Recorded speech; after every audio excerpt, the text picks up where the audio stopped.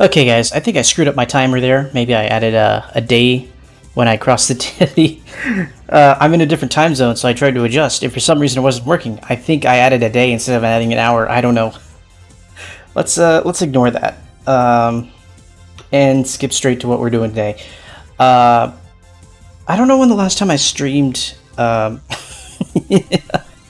you could probably afford to do that. The last time I streamed actual development might have been last month. I don't remember.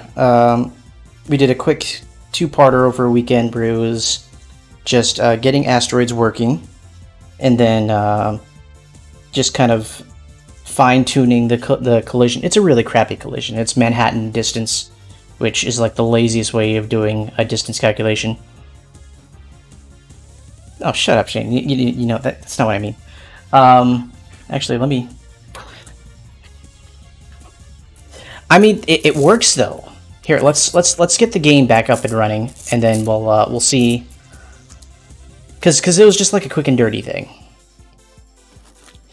Pona, if you told me to do that like an hour ago, you could have talked me into it. But now I've just kind of committed to doing programming stuff.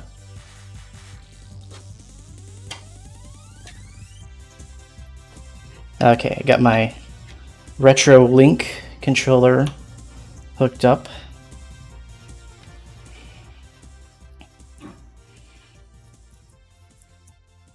I wasn't aware UKM or Urquant Masters. I forget how you. No, I'm not. I'm not operating a motor vehicle at the moment. I can't program and drive at the same time. However, I am traveling right now. So instead of normally being in Florida, which is my normal location, I am in the middle of a move, and I'm doing kind of like an extended, lazy move where I'm just kind of hanging around in different places. Today I'm in Kentucky, so different time zone. There we go. Ah, crap.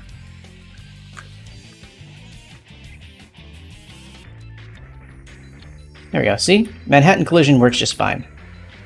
At least for certain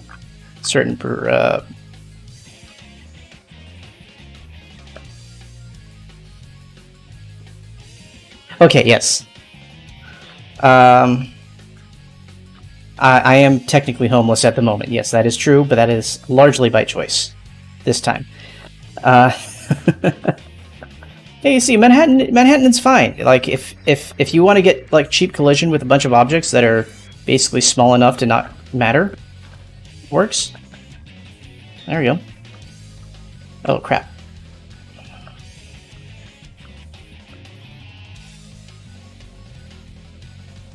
Yeah, like you could do. Here's the problem though: is for everyone that doesn't know what's going on with the Saturn works entirely on more or less integer-based stuff. So there's no floating point unit, so you can't really rely on, you know, enhanced division modules or anything like that, because the only division module that the Saturn has is for fixed points. Fixed points work basically the same way as integers, except different.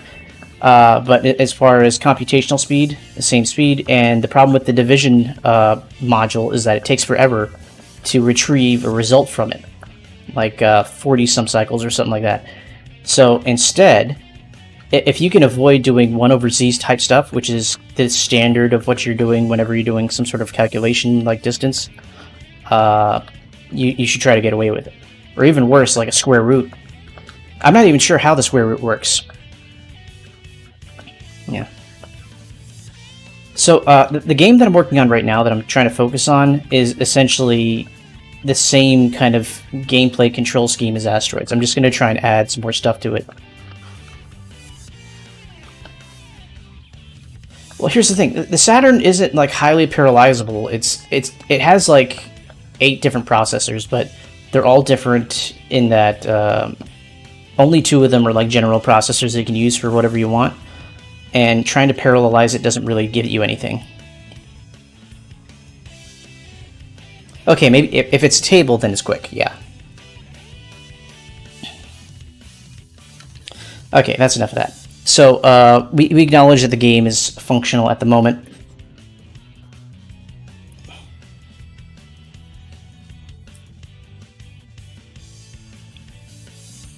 So if it's Newton-Raphson, then that means it's not a table. It's iterative, right? So it's an iterative solution. That's slow. That's a slow solution. This RTX is great. I'm like drinking water and putting stuff on the desk, and I don't think you guys can actually hear it. If you weren't here for the pre-show, we activated RTX voice on my stream. So this guy is like being able to freaking. I think there's a bathroom going on, flushing in the background. You guys can't hear it. Yeah. Now with RTX voice. Yeah. But 1 or 2 iterations on a square root calculation is still a lot more expensive than, say, basic addition or multiplication. The beauty of Manhattan distance is that it's literally just 2 absolute values summed together, and that's it. And if you have really small items, it's good enough. Obviously, I'm not going to stick with it. But for now, it works because I just want to move on. Today is going to be programming light. Today, I'm going to try doing just mostly design work. So normally I do the design work off stream, where like I come up with the math I want to use, and then I have like kind of a game plan to go into the stream to do it. That's how I did Forsaken Plane. Yeah. Yeah. I mean, seriously though, there is stuff going on in the background right now. Like, I'm in a hotel room. You can kind of hear kids in the hall sometimes. The bathroom is being used. There's doors opening and closing. I don't know how much you guys can hear it, but this RTX stuff is actually kind of funny because Shane, I listened to that clip. Here, I'm crinkling a bag right now. I don't know if you can pick that up. Let's see how close I can get to it. I don't know if RTX filtered most of that out, but it was kind of funny because Shane, I listened to the clip that you had on stream. It was like night and day when I had my fans on and off.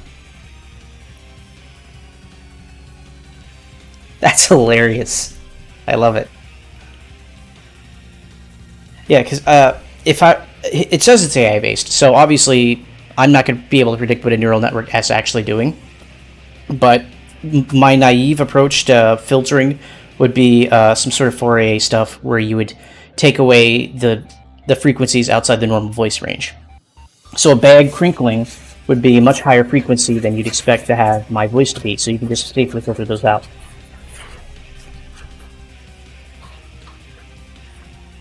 But yeah, it's the GPU doing something with some sort of neural network or something that's been trained well, and as a result, magic. Okay, so I promised design work and stats. So what we're going to do is we're going to steal from the good, some good examples.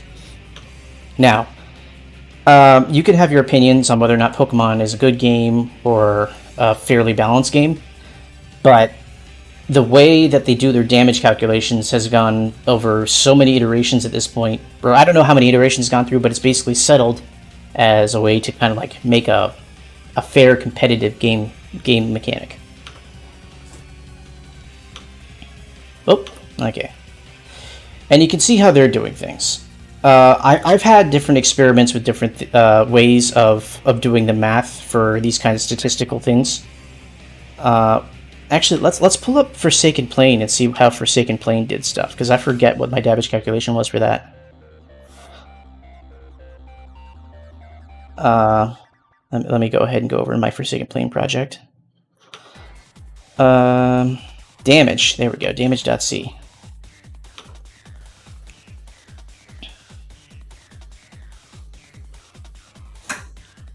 So let me see. Who actually does that? There's a damage. Update all damage entities. No, I don't need that. Draw damage. Nope.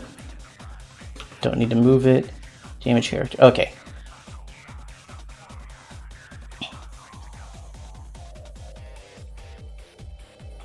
Okay, so the way I did it in Forsaken Plane was kind of D20 inspired, where I do an attack check for I have a defense that's the accumulation of your armor plus some various things that you have on you. And then there is an attack roll applied to it. And if you exceed the attack roll, then you're reducing the number of damage, but the damage is calculated pretty simply. It's just a dice roll plus a default amount and default amount is essentially character statistic dependent. I mean, does StarCraft even have variable damage, or is it just every unit has a fixed amount of damage? Because I'm talking about wanting to do a sophisticated statistical system where, you know, you have defensive attributes and offensive attributes and stuff like that.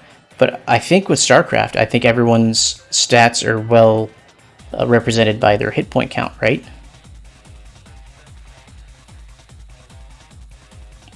Anyway, the way I did damage in Forsaken Plane,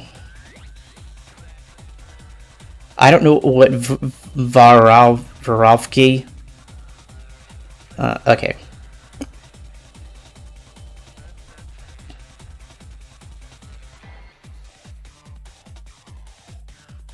I'll look it up while you explain it to me. Craft damage calculation.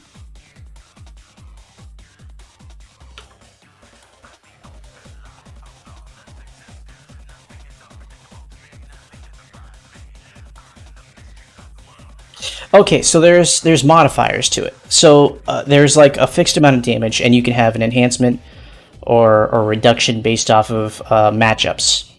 And a lot of RTSs do this, where you have, like, let's say your swordsman is especially effective against an archer, but not as effective against a pikeman or something like that, or a horse-mounted knight. But as far as a robust statistical-based thing where, like, a unit can level up and get higher stats, I don't know how much of that there is. Yeah, actually, I am trying to cop a lot of EVE Online. I don't know if I can, like, directly take their math, though. EVE Online damage calculation. There we go. Because what EVE does is actually really sophisticated compared to what the Saturn would probably be capable of doing for a large number of targets. So not only does EVE do a chance to hit that falls off with distance, there's also an angular component to it. So they have an angular velocity that creates this differential that makes it harder to hit the target. So the faster you're going transverse to the person that's firing at you, the less likely you are to get hit. Hey, Birdie, welcome back. I don't even know what everyone's time zone is anymore, because my time zone is completely screwed up. So I'm surprised to see some people. I'm not sure if I should be surprised to see everyone. But thanks everyone for showing up. Today we're mostly just talking about stats and how I'm going to design, you know, like a statistical system to make it so that it makes sense to go after different ship parts and stuff. I'm going to make a large table of different items and inventory for your ship to stat it out. Okay, so it's only 11:13 in Florida. Yeah. But yeah, so Eve takes into a lot of things into account to try and simulate battle conditions in, you know, a three-dimensional environment, where it's not too far off from naval combat, where, you know, the higher your transversal speed is, the harder it is to hit. I don't know why the computers in EVE aren't supposed to automatically account for that or something, but whatever. It makes it for a good game. I don't know that I need to take all this into account, because I think whatever you shoot, if it hits, it hits. I don't want to take attack rolls into account. So in Forsaken Plane, it was like a D20 system, kind of like how Morrowind did things, where even if you hit what you see yourself hitting doesn't mean you actually hit. For Void Skipper, I want to do kind of like how Oblivion did it, where it's more, you know, confirm your hits by eye. If you know you hit, you know you hit. So this chance to hit stuff, we can go ahead and skip. And after that, we can go to damage calculation. And again, EVE does this crazy stuff, where it takes into account your angular velocity, your transverse speed, turret tracking statistics, and stuff like that. And it actually modifies damage based off of that. And there's a logic to that, but trying to force the Saturn to do all this crap, it doesn't seem fun or realistic for anyone. So what I'm going to do is have damage very lightly randomized. So maybe a small dice roll or something like that. plus whatever your initial stats are going to be. And what I need to do is I need to build up this stat sheet. So what we're going to do is I think we're going to create a new head. Well, wait, I don't need this anymore. We're going to create a new header with a new struct. So what's a good struct that we can steal from? Roid, maybe? There we go. So let's steal this. In fact, let's steal like all of this. Make a new thing. And this, we're gonna, what are we building right now? I think we're gonna build a ship. And then we're gonna have the ship contain certain properties.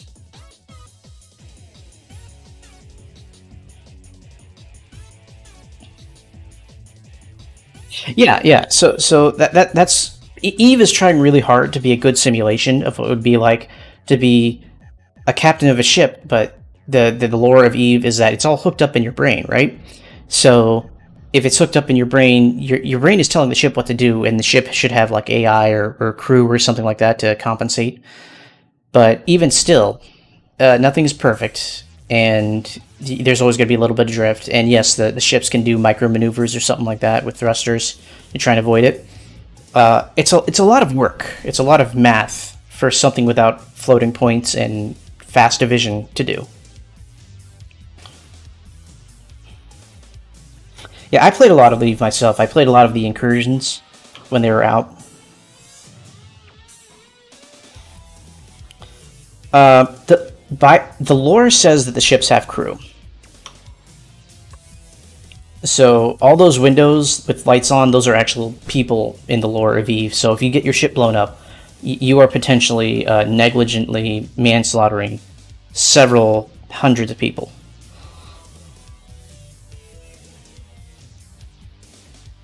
In lore, they have crew, yes. As far as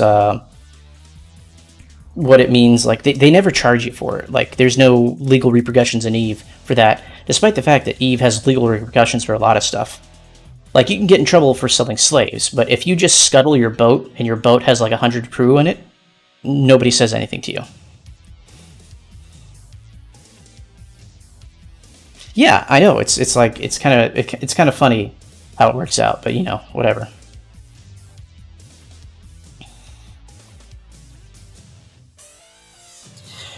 Now I'm trying to think, do I want, for the ship, do I want it to actually, like, replicate an actual ship, or do I want a class of equipment that acts as a parent object to grab from? So I can have a table of all these different equipments, and I just say, okay, equipment ID 47, and I just copy those stats in.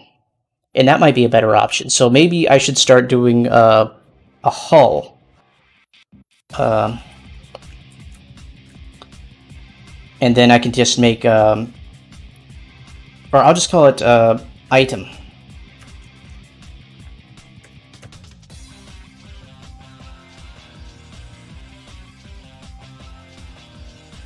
Well, yeah, Mass Effect is a strict role-playing game, and you're meant to, you know, have a relationship with all the characters that you're able to talk to. PlanetSide 2. I played PlanetSide 1 a little bit when it was still kind of a thing, and in the tail end of it. I was always bad at it. Okay, let's give it an ID. Int ID. Oh, let's also give it a type. So, oh, let's save this first. This is going to be item.h in void skipper. So type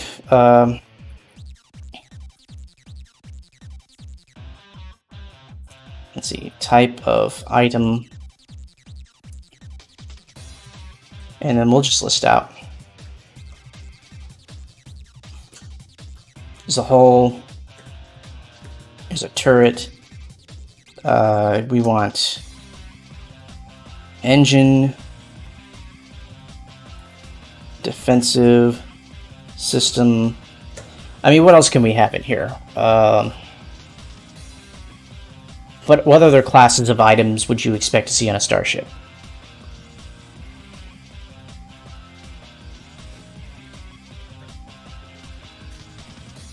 Here's the thing though. PlanetSide 2, I feel like, was a lot more difficult to get into, or the skill curve was a lot steeper for new players and older players compared to PlanetSide 1, where it's just smaller maps, more condensed, a lot more chaotic, but everyone can jump in anytime they want. PlanetSide 2, you could meander around for like an hour before seeing anyone, and then die and have to go back to much further away because they had a bigger world.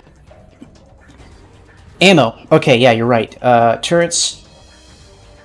Let's do 2 is ammo. And so you'd have like a missile turret, and then you'd have ammunition for the turret. Yeah, but at least in PlanetSide 1, even if you're completely worthless, you can always take like a mosquito or something and dive bomb into the enemy, and at least take out one guy before you die.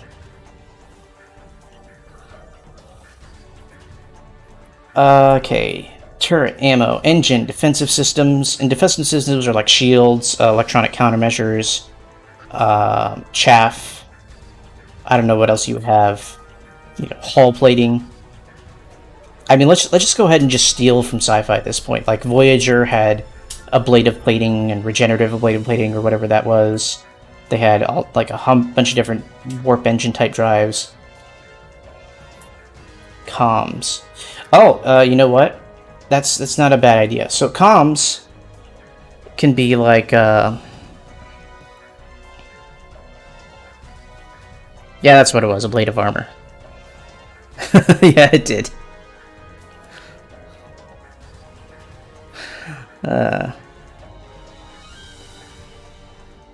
Eric, you should have, you should go on YouTube and look up the Voyager photon torpedo count and see it go into the negatives.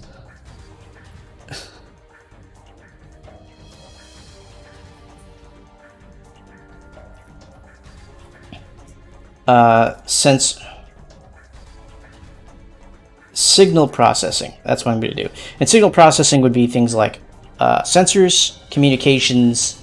I guess that'd be kind of. Maybe we can put tractors under here too. Tractor beams.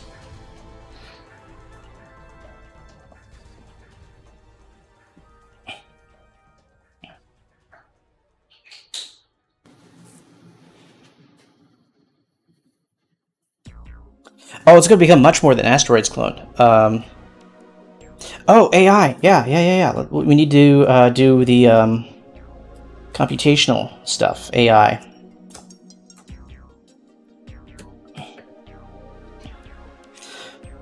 Yeah. So the idea of this is going to be like a full-fledged free roam RPG type deal, where you like go around to different systems and do stuff. Shields would go under defensive systems. So this would be like shields, chaff, armor, ECM,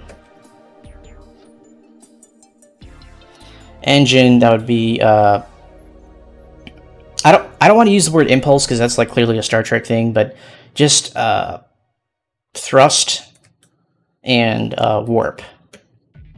Thing is, I need to come up with a better name than warp because I'm already ripping off a lot of Star Trek here. Tractor beams, comms, sensors.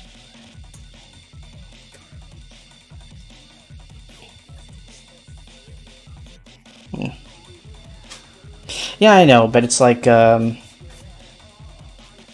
need to come up with a term for it that's going to be consistent, because this is going to be the same setting as Scenario.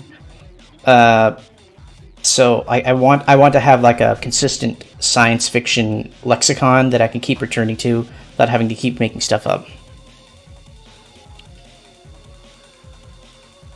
Oh, I like that. I like that. So let's do sublight. So thrust is just, you know, kind of for rotations. Sublight would be like actual linear speed. And FTL drives would be, I guess, for system travel. Which means we're also going to want, for on top of the engines, 7, 6, 5, we're going to want capacitors and batteries. We're going to want a capacitor. And we're going to want an energy bank.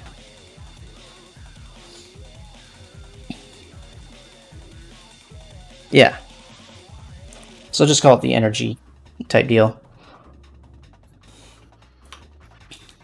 So we'll do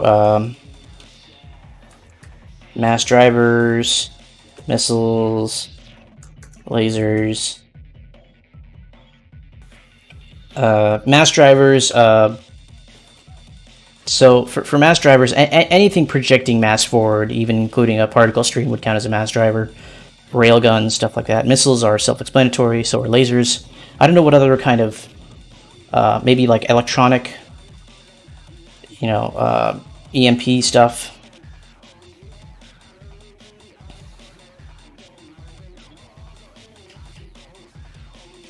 Yeah, so EMP jamming, you could have a directed EMP coming out of a turret, right? Hull is just the ship itself.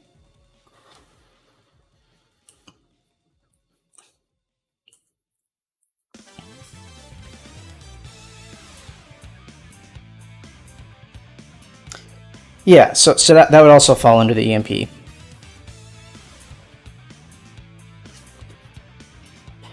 The thing with that, Eric, I think that would be more classified by these guys. So a mass driver is pretty much always directional. Missiles, I would say pretty much are almost always guided, or at least we can label them guided or not guided. Lasers, similarly guided or not guided. And EMP, I think, would have to be guided or something like that in order for it to be effective, or it would be like a cone of effect. I'm not sure if you're making a... what was the name of that Mel Brooks movie? Spaceballs. That's a Spaceballs joke. I'm not sure if you realize that, because I think you're a little bit younger than Spaceballs.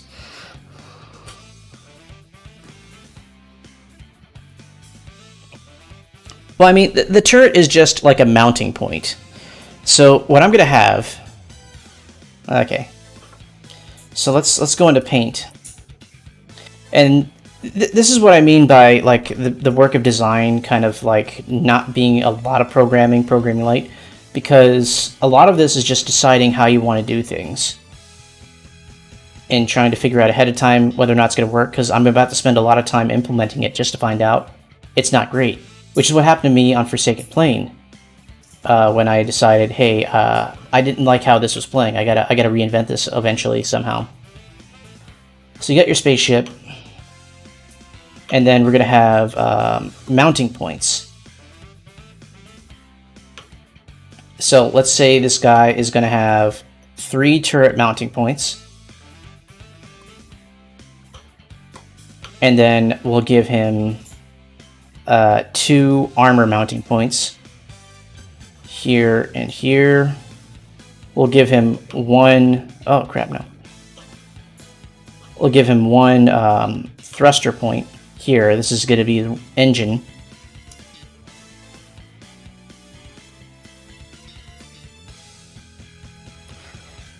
And then we can start doing things like, you know, additional mount points.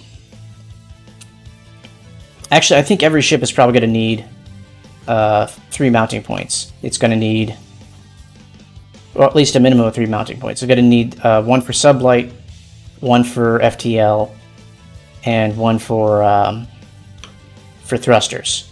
And maybe the FTL1 can be optional, because maybe we could have like small fighters that are stuck in system that you can, you know, eventually trade up. So maybe I start you off with something with only a thruster slot and a sublight slot, which means I probably need to break up the categories here if I really want to limit it like that. Oh.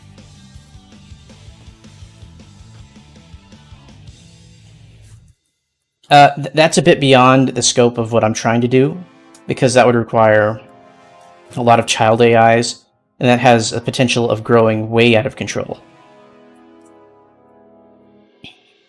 So I'll do thrusters for 7.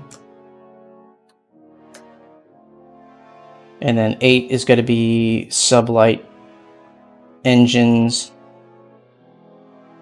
And then 9 is going to be warp. I'll do FTL core. It's still blatantly Star Trek ripoff, but whatever. So basically we have 1, 2, 3, 4, 5, 6 different kinds of mounting points. So the generic mounting point, you can put whatever system you have, like you put your AI or whatever, and maybe, you know, you don't have automated turret firing until you have a good enough AI, and I'll figure out a stat system for that eventually. Then you have, you know, your defensive mounting points, you have your attack mounting points, and you have, you know, your one of 3 different kinds of thrust mounting points. And what you do is, in the game, you would eventually just go around, destroy a ship, steal that item, and incorporate it into your own via your inventory.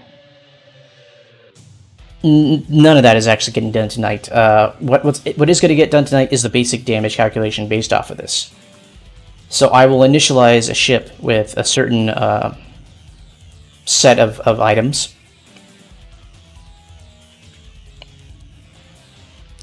Well, it's more like about typing. Like all unguided turret points would all be pointed forward all the time. But as far as guided ammunition, you know, like guided missiles or guided lasers or whatever, what matters is that they're mounted, and then that thing takes over, because I'm just going to make it so that you can't be shot by your own bullets or whatever.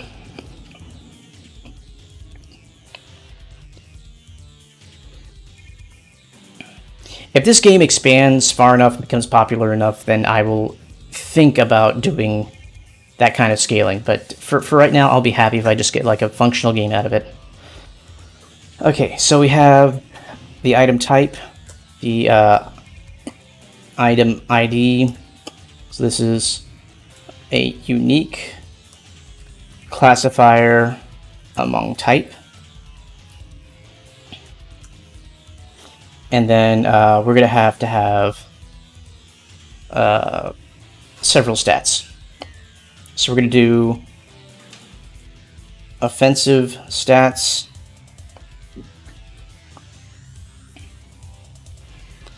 So now I'm trying to think about what kind of offensive stats you could have.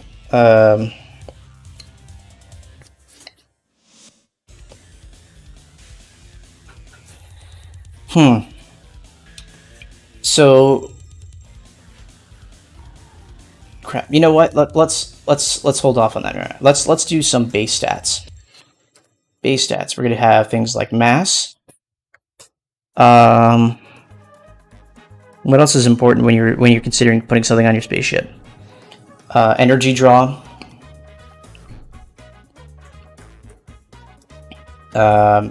Required computational power. That's what your AI does.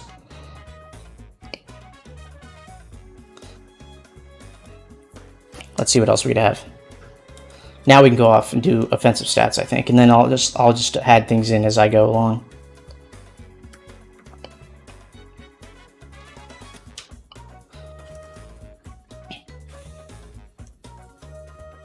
Actually, these guys should all be fixed, now that I think about it.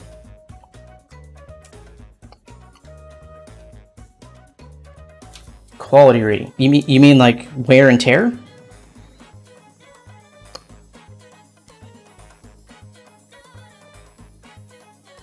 Now, I'm going to do strictly one slot, one item, because I don't want to have to do that kind of inventory management. I don't think anyone wants to be able to do, you know, I need to fit this across 7 slots or something like that, and I only have 5. Yeah, so that's here, let me actually label these. Mass added to ship.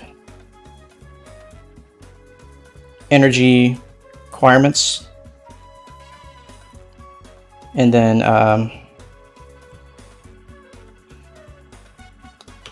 let me call this CPU draw. CPU requirements. So if you have like an auto-targeting system, you need a computer strong enough to actually do the calculation. Okay, offensive stats. This is only going to be applicable to turrets and ammo, but there's going to be, let me see. Launch.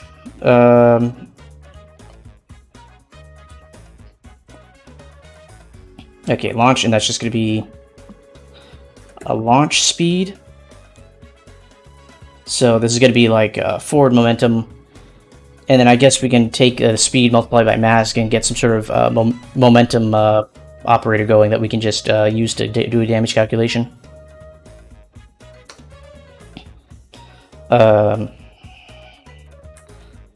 What else can we have? So we have mass for the mass drivers. We got launch speed. We have yield, and that's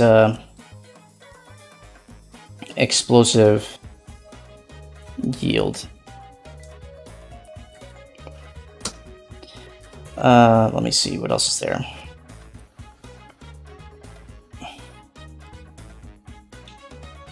EMP. Yeah, let's just call that EMP. This is going to be electrical interference, strength, and I'll have to figure out what exactly that means when I start implementing it. I think we're going to skip that for today. Yield. Oh, whoops. But what other kinds? What do we have? We have EMPs. We got lasers. Lasers.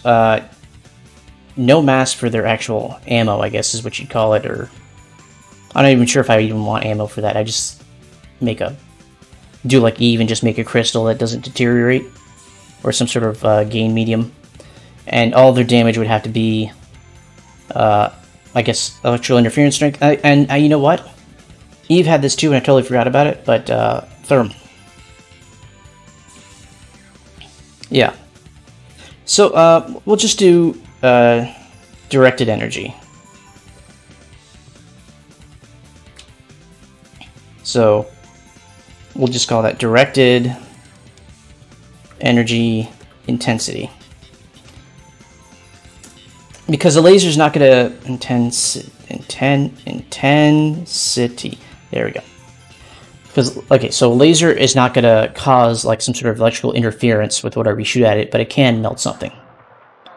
So yeah, directed energy, or that energy disruption aspect, can do that. And so the offensive stats are only actually going to be pulled in and relevant when we do turrets and ammo.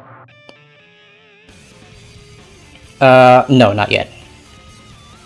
Every keyboard's slightly different. This one has a 10 key, which is nice. But it puts weird things on functions. Like home is on a function key. I don't know why, it just is.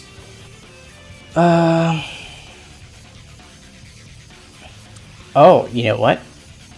So for energy, the engines can have negative energy requirements. That'd be hilarious. That's great. Okay, yeah, this kind of just works out.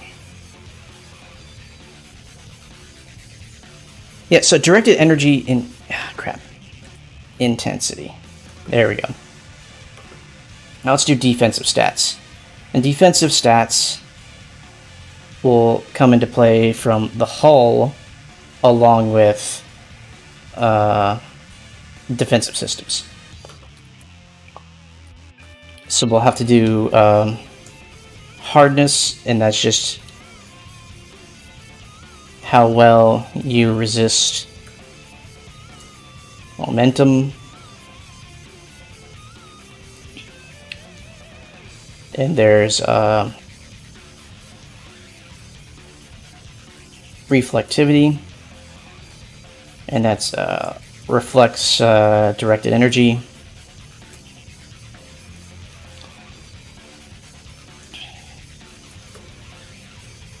Insulation, and this should help with EMP. Resists EMP. And yield. How do you resist yield? So I guess armor thickness.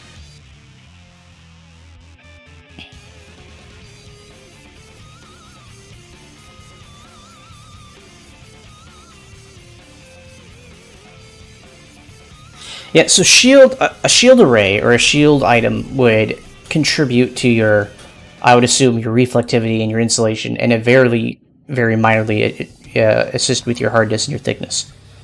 I need to come up with a better name for thickness. Like, how do you resist an explosion?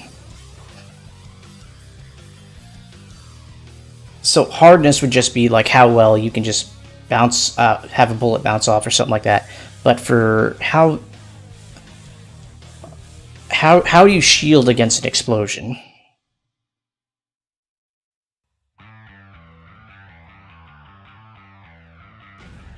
Yeah, I mean, yeah, that's I can just call it like that, yeah. So I'll just do it. Launch, defense, yield, defense, EMP, defense, and de-energy, defense. Resist explosions. Well, I mean, mass is going to be a component of the mass driver kind of calculation of damage, and maybe partially with the missile as well. But I don't want to have to try and bring mass into everything, because then you're just it feels kind of weird to me. Because you could have a very light but very strong shell or a protective shield around you. Like imagine like 100 pounds of steel versus 100 pounds of wood trying to shield yourself from an explosion. I mean, one is going to put up more give than another. So we have base stats, defensive stats. Things that provide energy draw or CPU draw will have that negative values in there, so you can handle that. So essentially, the first thing that gets calculated in after you put in the hull is your energy systems and your computational systems, and then things will start getting added in, and once you exceed a positive number on that, you won't be able to add any more items of that type. So that feels okay. Let me make sure to add items to the save. Item.c to the make file.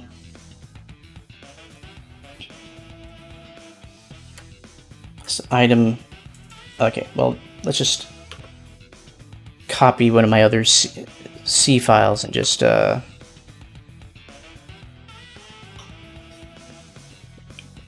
it around a little bit. So for now, it's just going to be blank. Item. Let's see. Okay, and then opponent. Actually, I think you can help me figure out.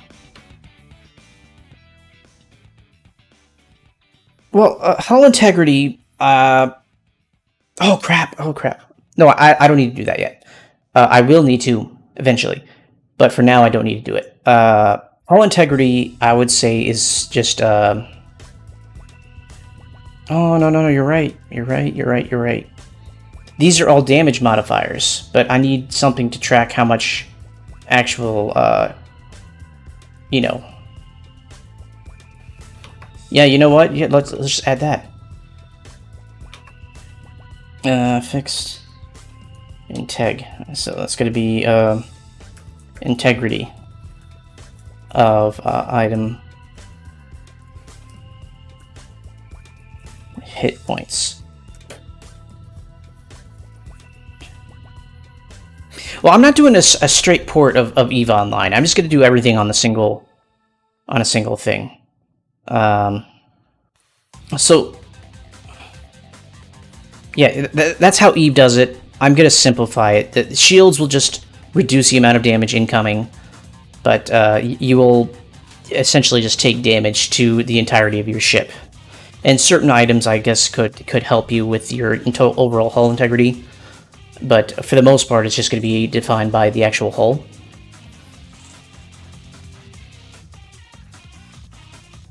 I'm not doing it like Eve. I'm going to be doing it like just like as a damage reduction. If you can't overcome damage reduction, then there's no damage. And I feel like that should be good enough for what I'm going for. So if someone's shooting you with a pea shooter, they're not trying to do one damage over and over again until they ablate your hull away. The pea shooter is not going to do anything until it gets something strong enough to actually pierce the armor hardness or whatever we're calling it.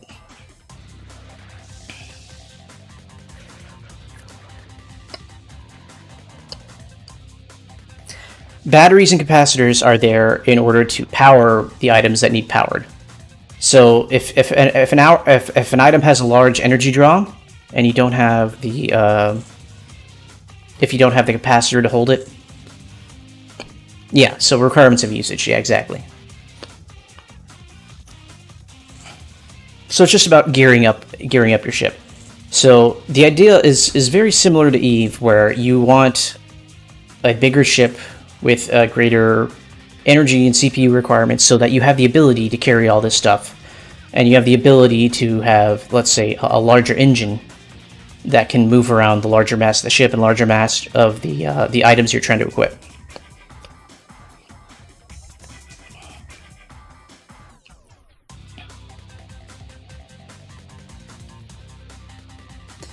Yeah, all these things are just slots. These are just slots to put onto the ship.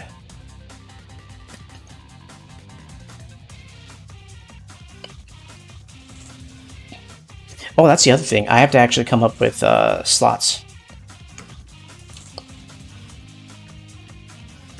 Ship only.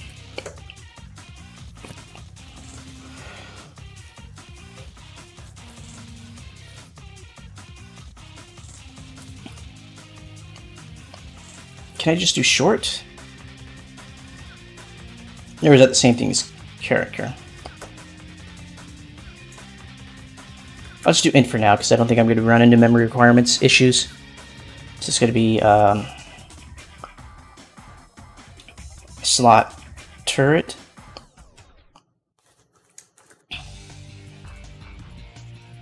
Turret slots.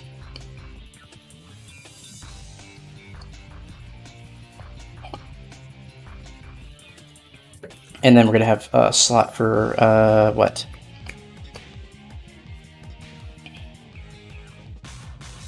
That's the number of turret slots that you have. So we have turret slots. Each turret slot is going to have its own ammo slot implied, so I don't need to keep track of that.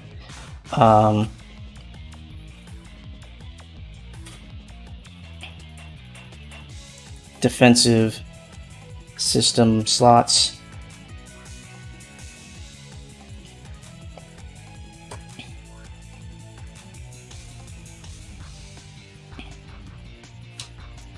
Thruster slots.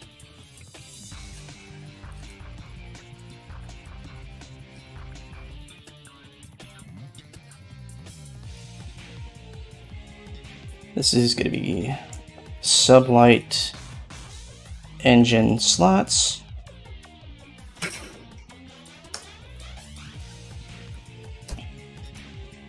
And then we're going to have FTL for FTL slots, and then slots for G for general slots.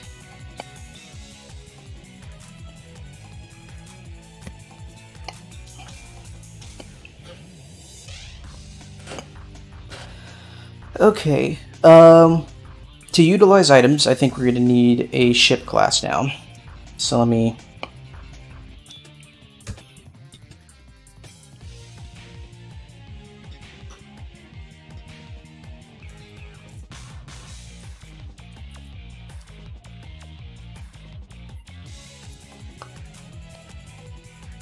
Oh, I labeled that wrong. This is not the roid slot, this is an item struct. Ship.h. And let me save a copy as ship.c.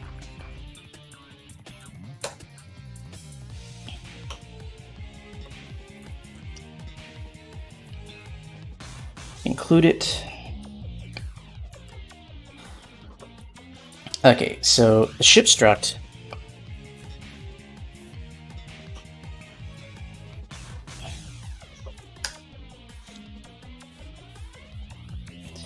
So what we're going to want to do is we're going to do basic status vector or status flags.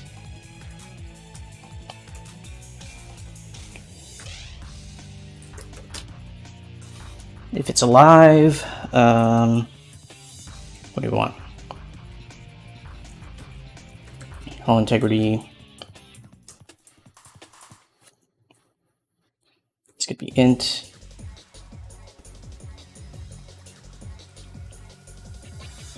Integ, integ max, so we could just pre-calculate that after equipping stuff and redo the calculations. Capacity.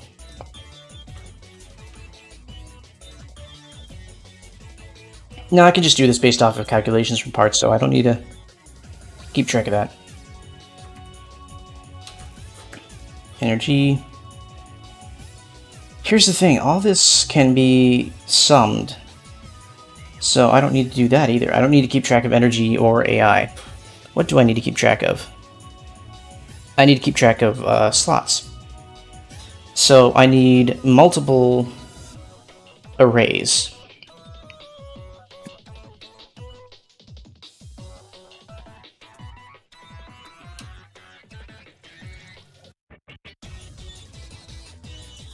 So with the slot tracking, I need to be able to have. Well, here's the thing. I could do it so that I can preempt all these things and say, okay, maximum of 8 slots per type or something like that by design. So I already know the size of all these arrays, or I could try to dynamically allocate them. Thing is, I hate dynamic allocation.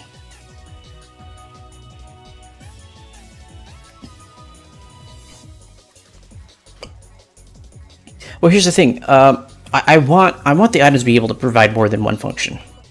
So for the shields, I want the shields to not only provide, you know, resistance to directed energy. I also want to have a minor benefit against, say, things like yield. So it's kind of like how it works in Star Trek, you know.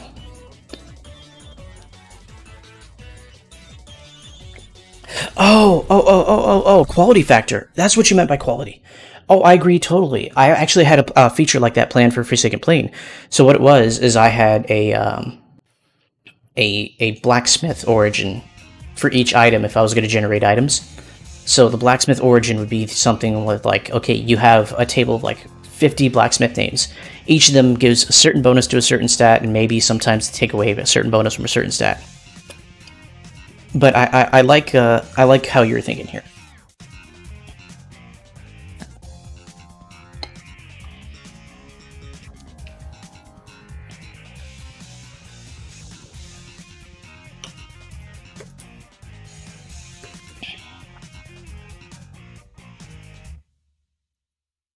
Quality factor.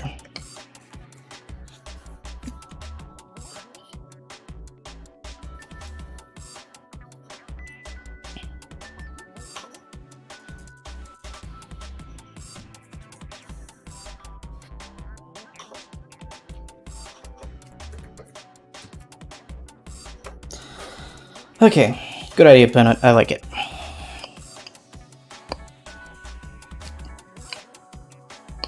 Yeah. So basically, this is just a multiplication factor. So let's say if you have a quality factor of 1, maybe it reduces the mass a little bit, it reduces the energy draw, the CPU draw a little bit, and increases the damage a little bit. And that can all be handled with you know, a basic multiplication calculator.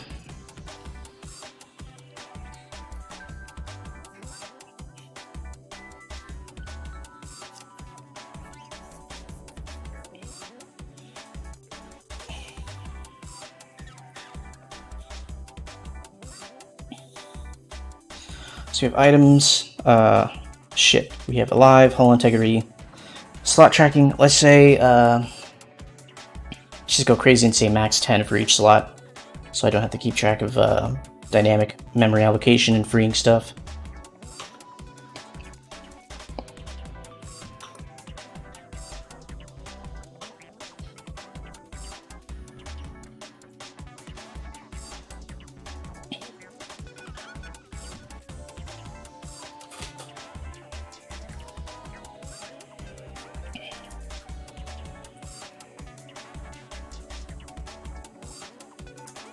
Turret. Defense. 10.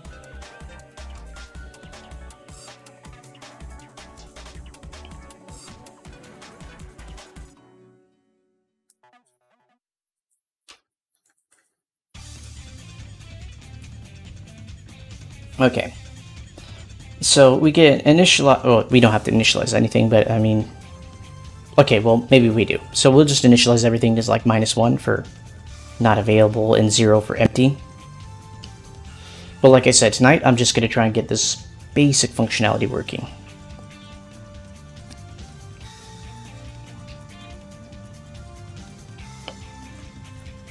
Oh, what was that?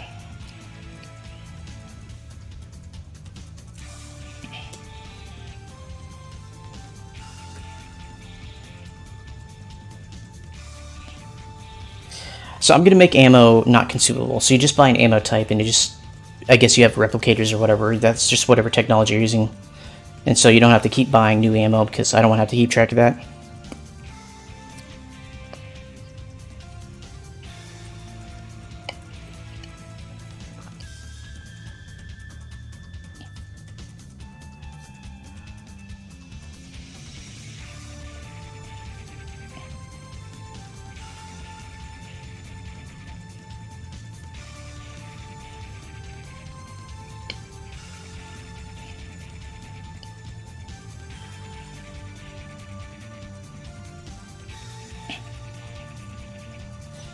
You know what? I think I can get a very, very quick asteroid test of this going on. So let's just do hull integrity. Integ.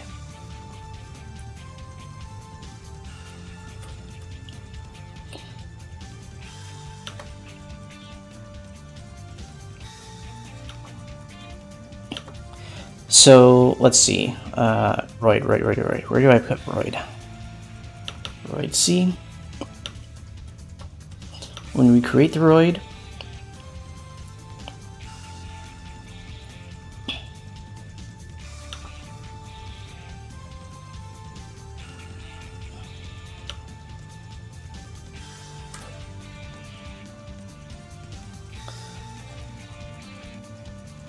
we can also create the integrity.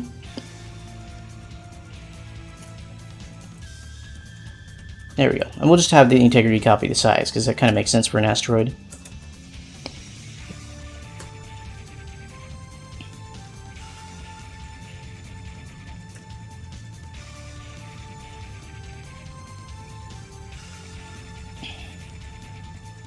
I mean, really the appropriate way of handling this would be to make roid a type of ship.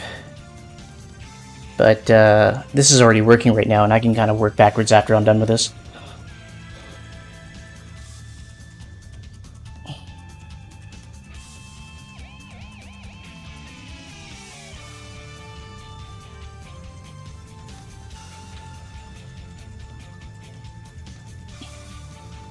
Draw roids, roid physics.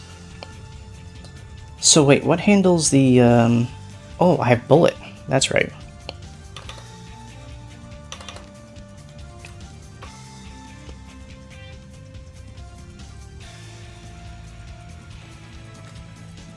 Let's do stats.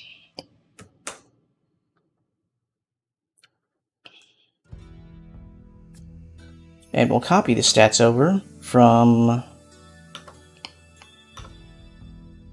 this guy.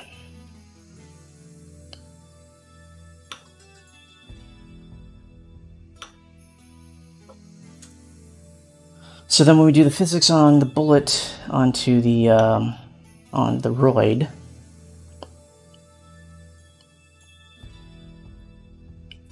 there we go. So instead of kill roids, we're gonna hit roids.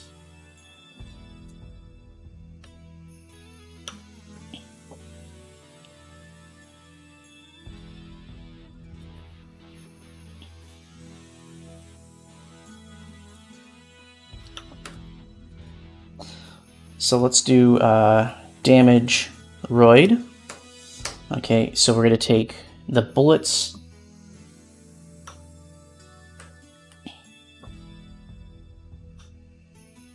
For now, the bullets are just going to be... What are the good bullets going to be? Do they give the roids any defensive stats at all? No, I guess not. Okay, that's fair. Like, I'll just pretend that their hit points account for their entire structural integrity.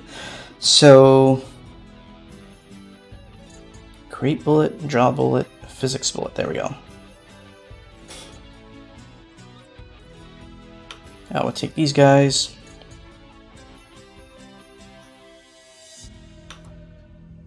Oof. Copy and pasting can be ugly.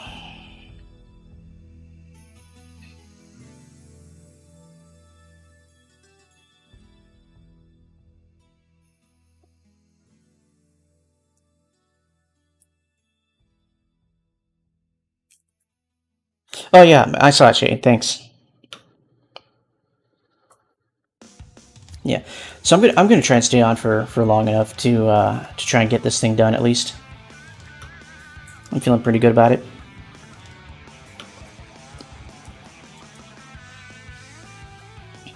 Ooh.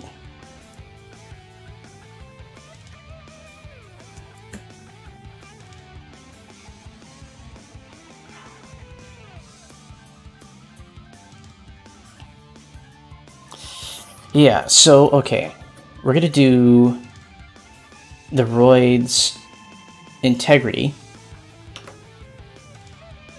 Integ minus equals the sum of all the damage attributes that we can give it to it.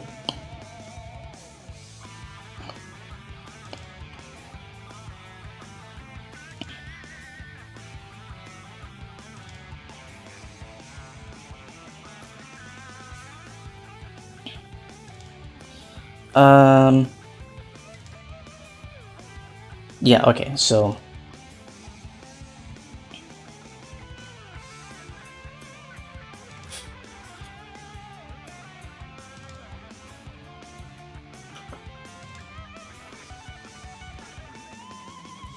Let's reverse this logic a little bit, because I was assuming all bullets kill the asteroid no matter what, and now we're giving asteroids essentially hit points. So let's add in another check here.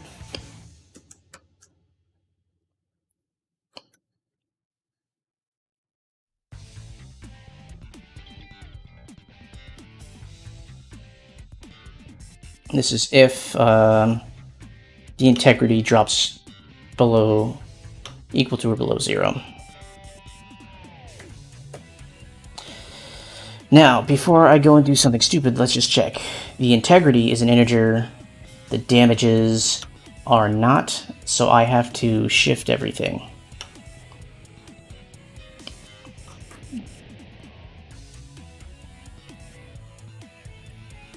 So we're shifting it right 16 places to turn it into an integer. All right.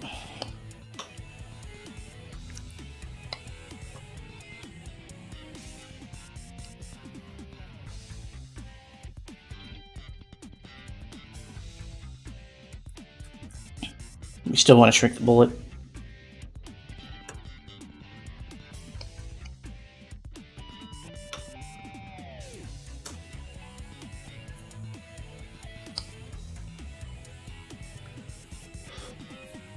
Okay, in this case, now that the bullets have a damage potential on them,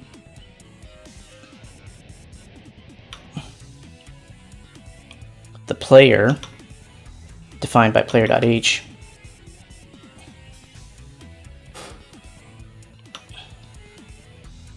now the player needs to have a ship.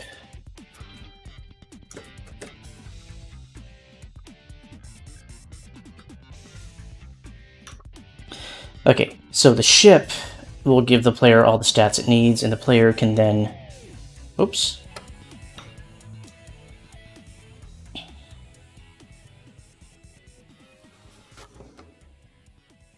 extern ship.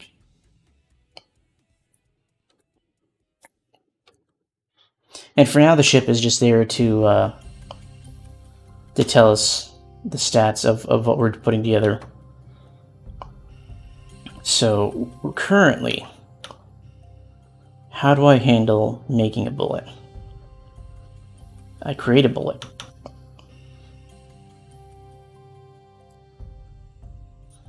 And create a bullet is handled over here.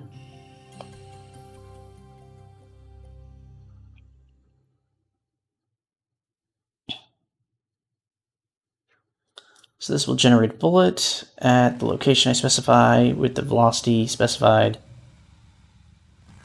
Yeah. Now, okay, we need to basically go back and inject the new logic backwards through all the stuff we just made. So, we have create a bullet being called by bullet when it should probably be called by player. Player will generate a new bullet. So maybe I should do a shoot function.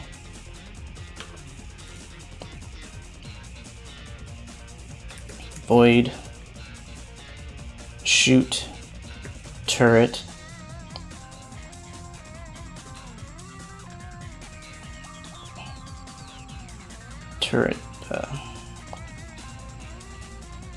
T. Okay. So we'll shoot a turret out of a certain turret number.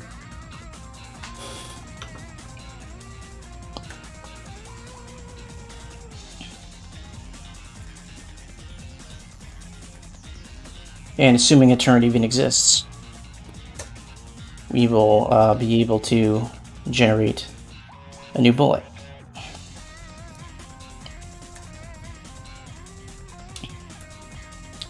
Generates new bullet from existing turret on ship, on player ship.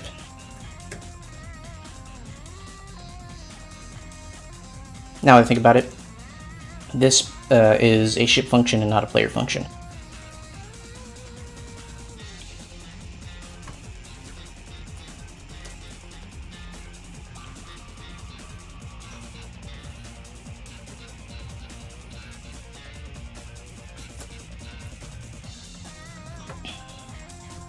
Okay, here we go. So, if turret number is less than 0 or turret number is greater than 9, we can safely return without doing anything.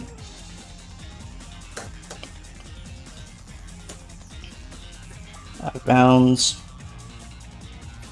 And then we can also have, let me do a return statement at the end. What else do we want? Instead of not only being out of bounds, but if the ID doesn't match.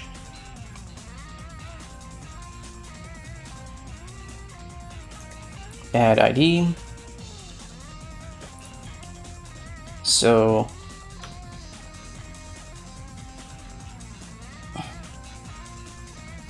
oh, the item.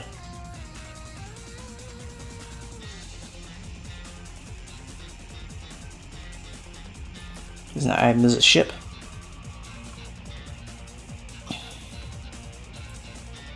Ship. Let's call this the shooter. Shooter dot what? Turn. No, shooter arrow. Turret.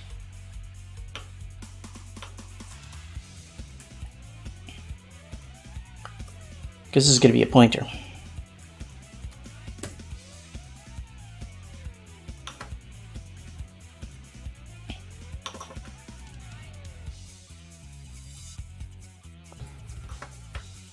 And this will be turret number.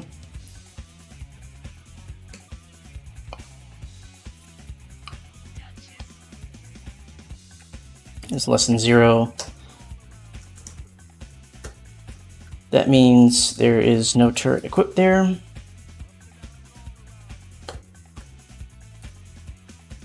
Generate bullet.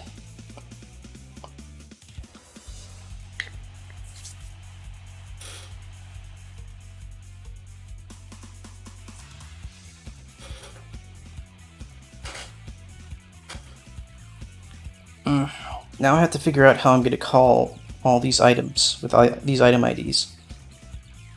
I'm going to have a master list for every class.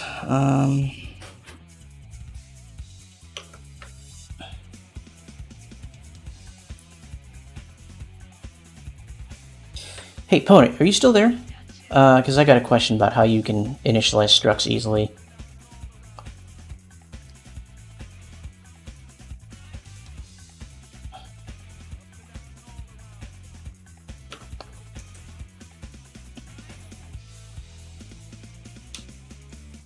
Item.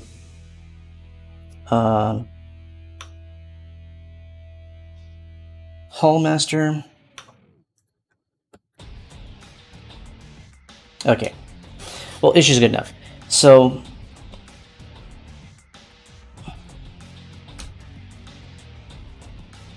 let's say I wanted to initialize a whole bunch of structs at once in like a list.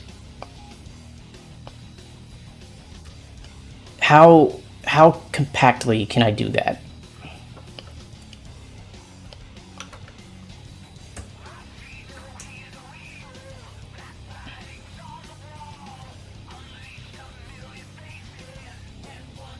Well, no, not just like starting everything at 0. Like I want to like enumerate in a list all the properties of each struct in this list, hard-coded.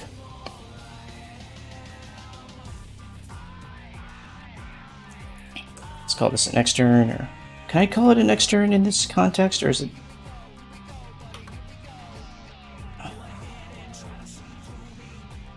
No, it's not extern. Oh, maybe it is.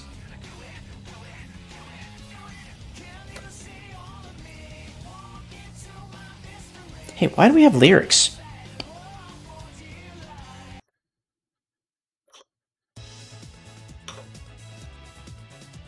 Yeah, that's exactly what I want, Ponent. Just hard-coded enumerated data. So, let me... Crap, where is it? Oh, it's going to pick up any other items. There we go. Extern, item, Hallmaster. So Hallmaster, first entry is going to be enumerated values for all these things.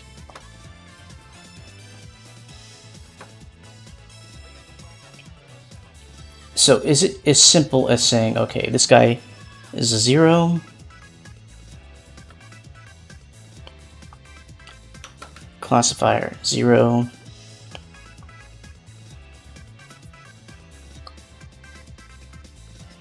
quality 0, mass, I don't know, just call the mass like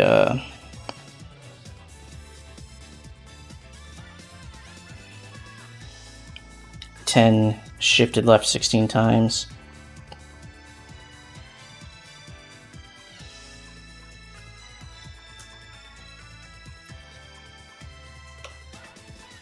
Integrity. Roid integrity is that. So, crap. This should be int.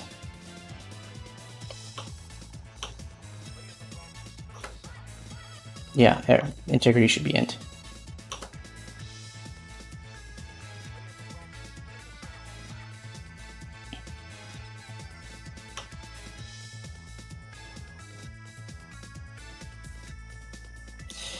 I was afraid of that.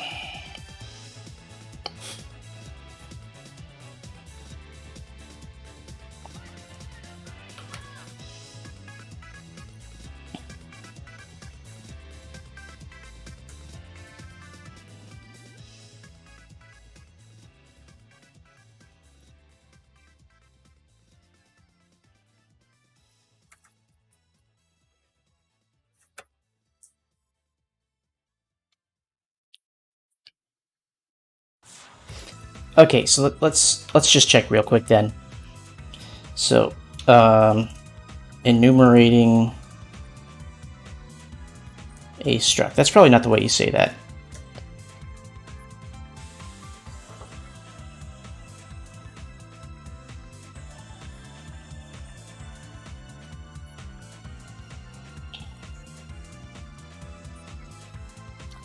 So, no, it looks like it's kind of the way I did it. Yeah, look. So it's one item, comma, next item. Well, no, the brackets don't really match up on this one, so maybe this is not the best example.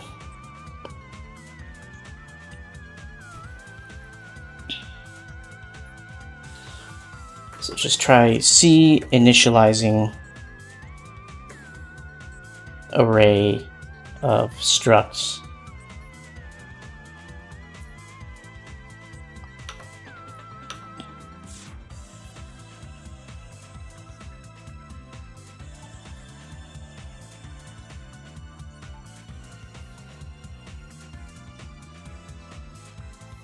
So yeah, it should be as simple as just listing all these things like this.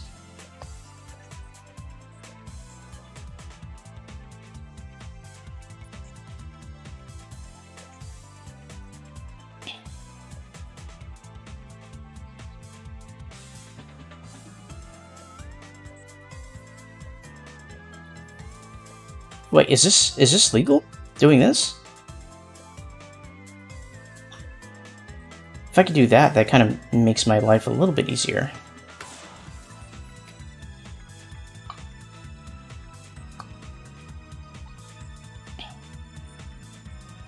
I mean, yeah, okay, let's start from the beginning then, because it makes it easier to. Well, actually, first let me see how you enumerate. Okay, open the bracket and then bracket for each person. Okay. So it's exactly what I was doing, except I'm trying to do it the hard way.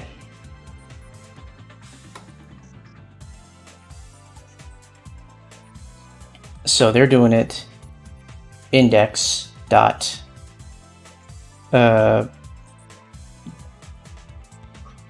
index dot variable, right? So this is equal to 0. But then how do you separate multiple values of the array?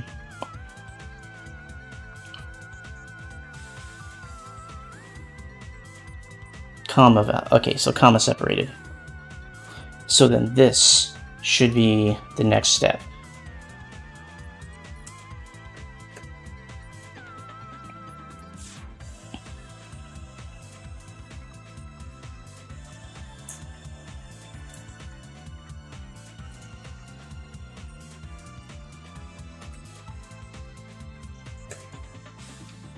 Let me just copy this.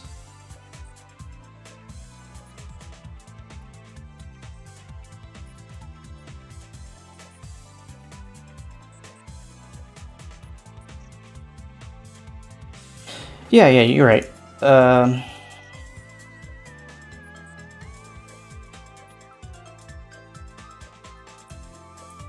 Oh, okay. There's some keyboard shortcut I'm still not familiar with that sometimes screws up my lines for me, and I don't want it to do that.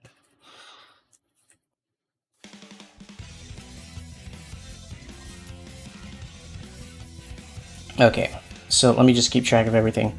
So mass, let's call it 10, shifted left 16. Integrity, call it 10. Energy draw, 0, but shifted left 16, so I know what I'm doing.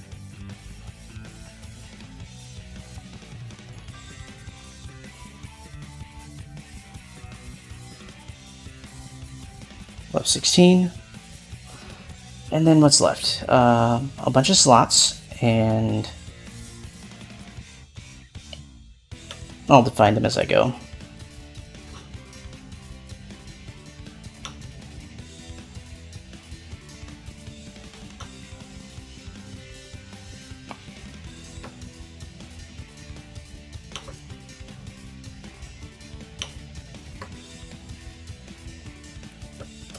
So I'll give myself 1 turret slot.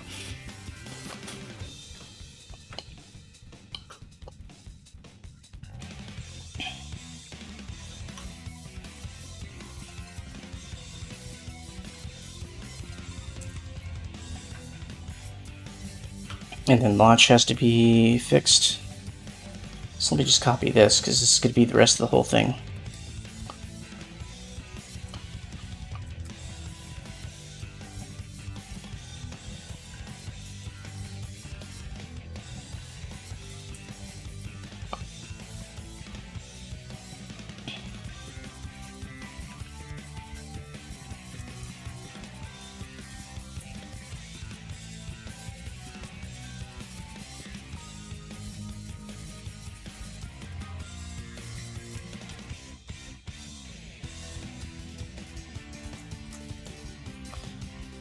Okay. And this last guy is equal to 0. Shifted left to 16. And how do I end the line? Oh, okay. It's already ended.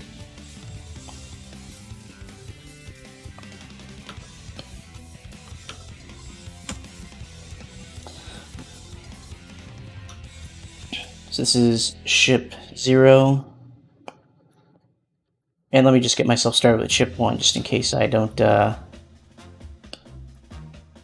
remember how to do this later.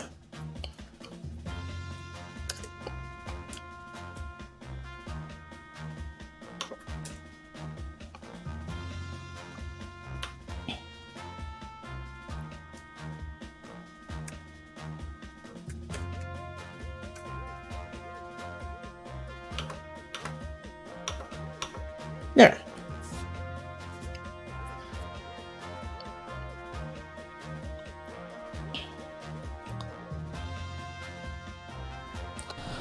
So we have Hull Master.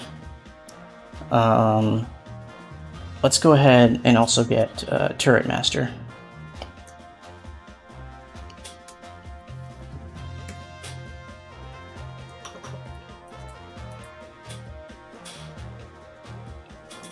And he just has 1 in everything. But 1 is fixed. So launch yield, EMP, and direct energy should all be 1.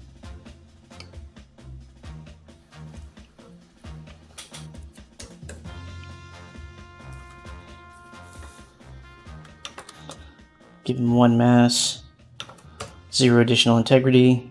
I'll just give him 1.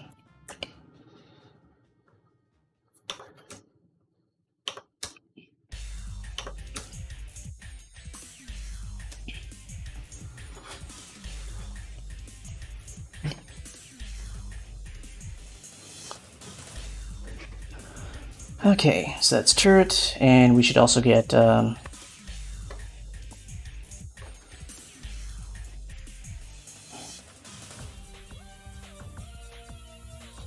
Turret Master, Ammo Master.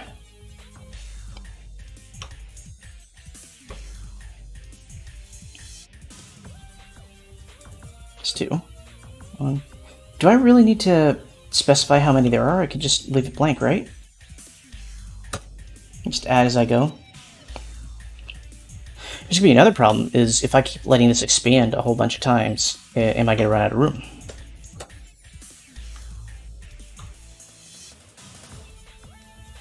Like, will it refuse to compile because I just have too many things loading up?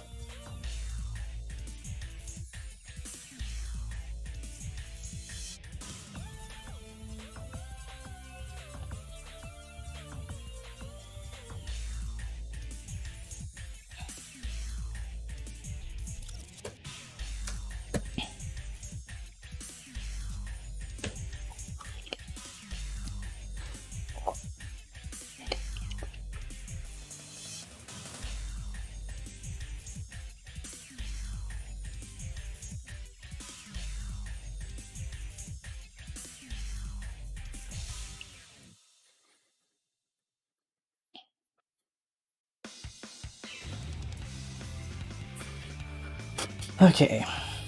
Well, before anything, let's just try to compile this thing, make sure it still runs. Yeah, there's always a problem. So ship.h31.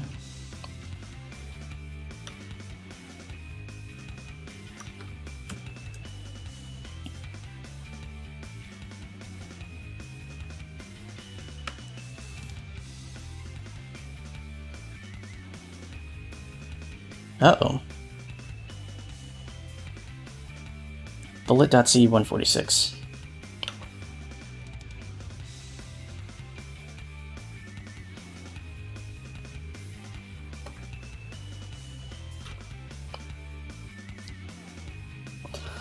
Okay, so,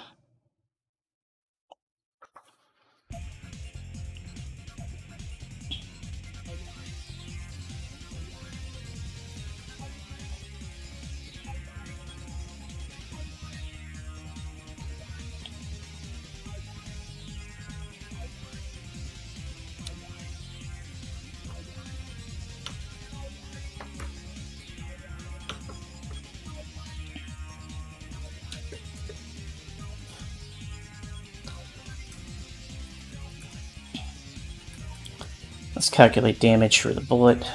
It's gonna be...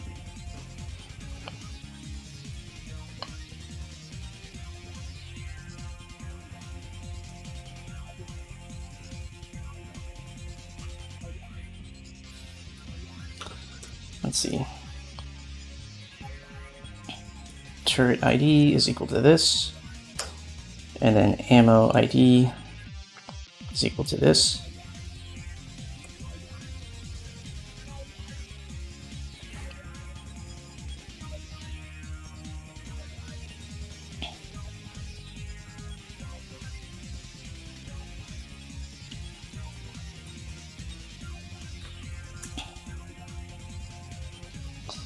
So let me see.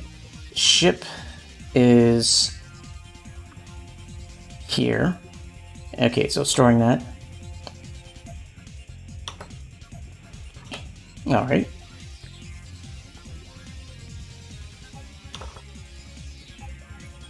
Oh, we're gonna have to, let me see. This is including ship. Ship needs to include item now.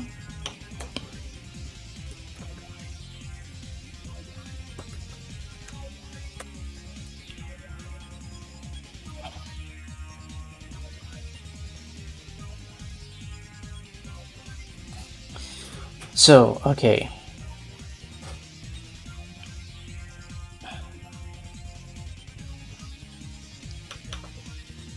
We probably need to grab everything from here.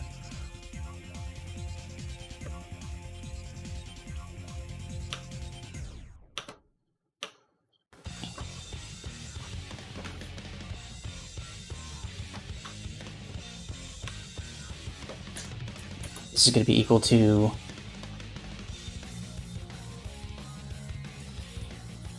turret master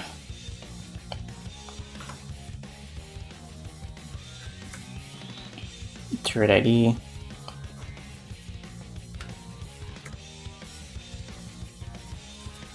dot what's launch? Launch is still just launch, right?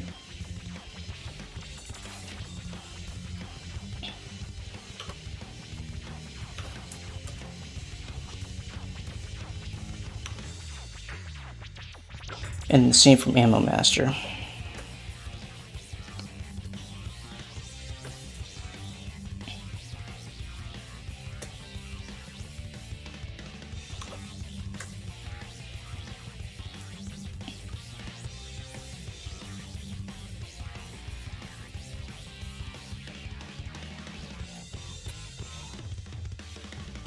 Yeah.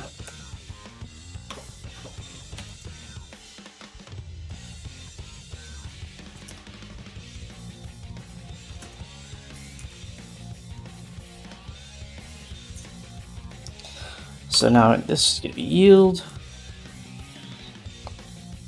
EMP, directed energy. Oh. Okay. And now the bullet is going to have to carry all this information with it. So when we create the bullet,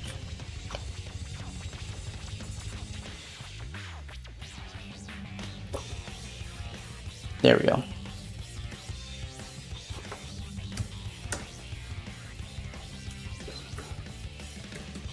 We're going to need all that extra stuff.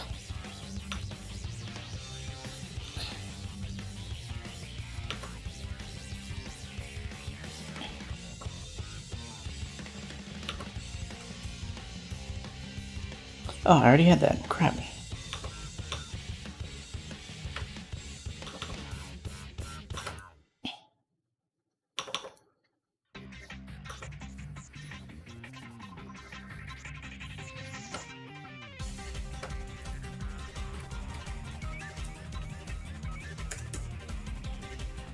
EMP and then directed energy.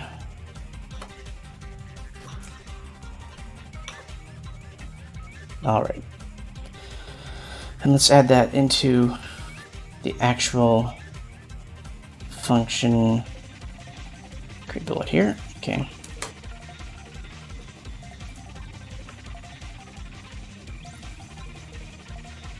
Info damage.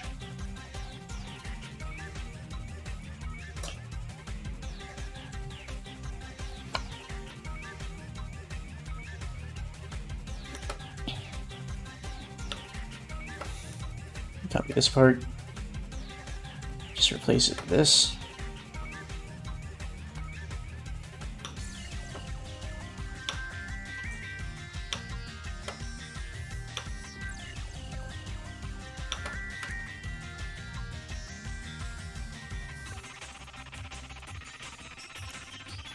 All right, we're getting there. A lot of legwork to get up to this point, but energy.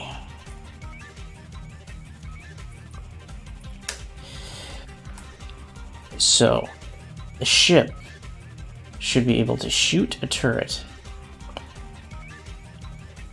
based off of a pointer to the shooter and the turret number. In this case, it could be 0. The pointer to the shooter should be coming from player, and it should be... where is it? Extern ship.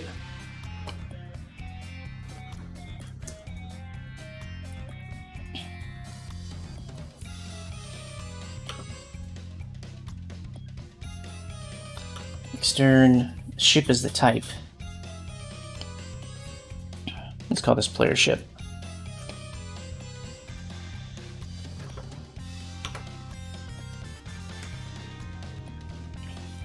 So when I initialize this, what do I need to initialize?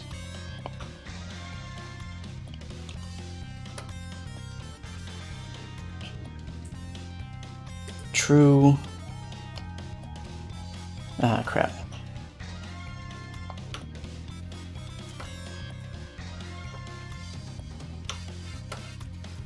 Let's go back to what this thing said.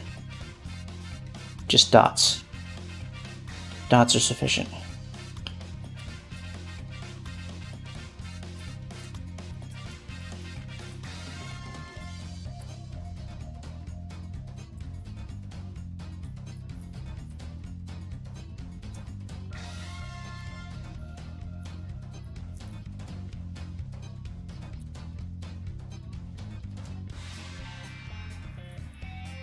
Let's call that... This is eventually going to have to be calculated, but for now, let's just call it 10.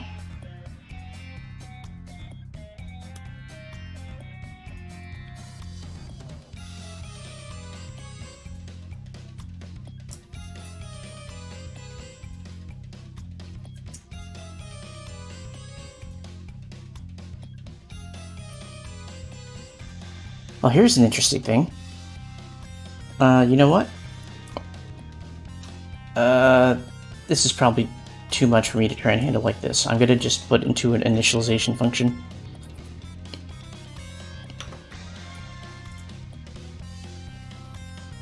Reset player ship void function.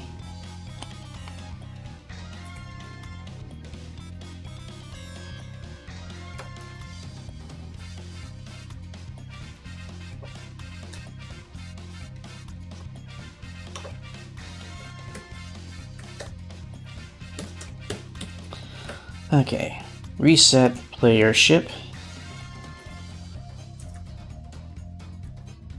Resets hull integrity and sets ship to alive.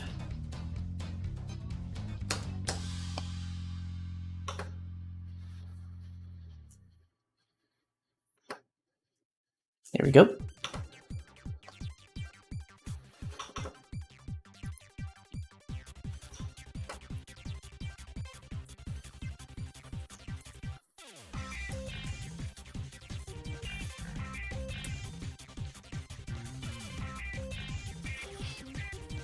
And as I said before, this will eventually have to be reset to actually account for stuff, but for now, it's fine where it is.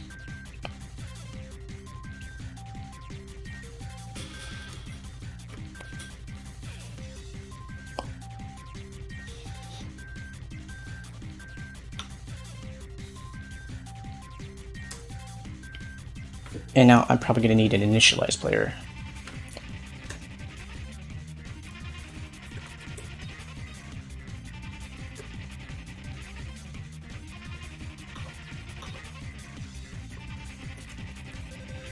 Let's call it init player ship. There we go.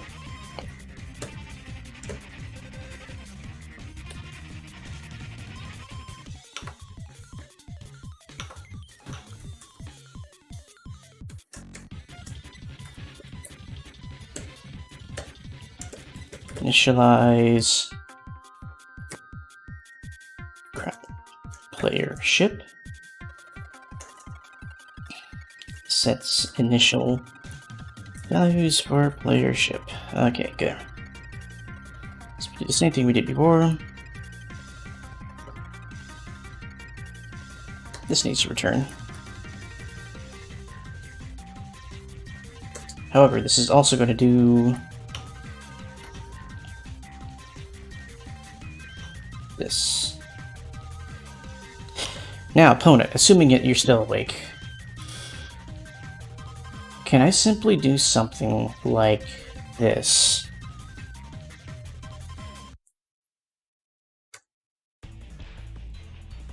Two, three. So I want to initialize the whatchamacallit? Crap.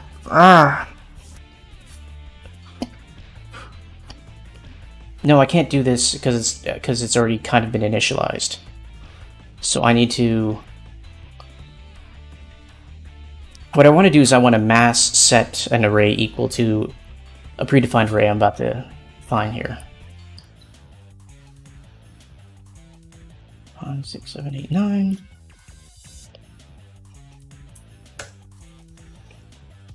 So I want a quick and easy way of doing this, where I can just populate it like so.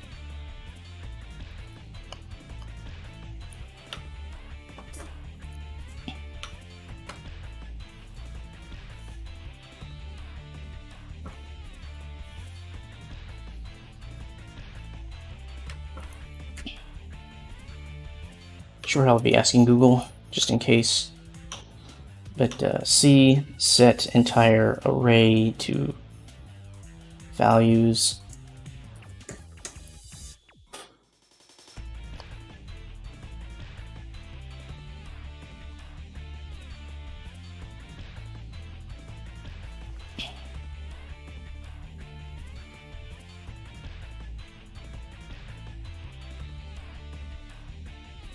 So I want to assign, there we go, assign multiple values to array in C. That's after it's already been initialized.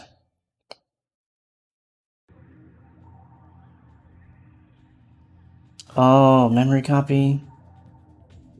Does memory copy work in the Saturn? Can I just do that?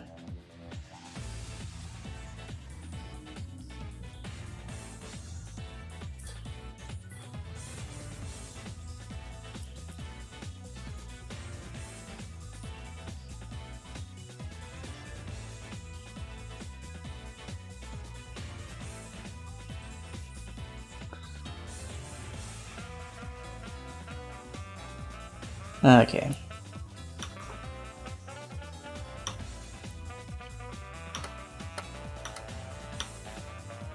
And they're saying using a static constant would be helpful. So this is an array that is a property of a struct that I want to be able to reinitialize using this function. to like a basic level. Short of just, you know, doing every entry manually.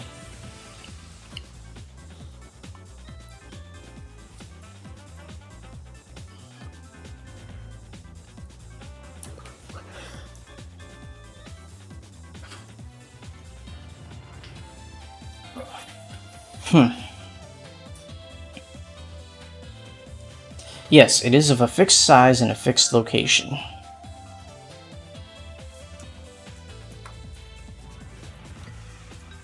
So this is going to be int tur copy.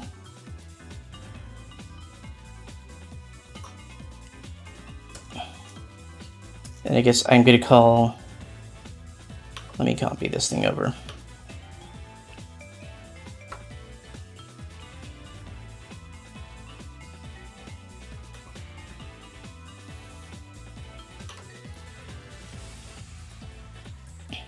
Not.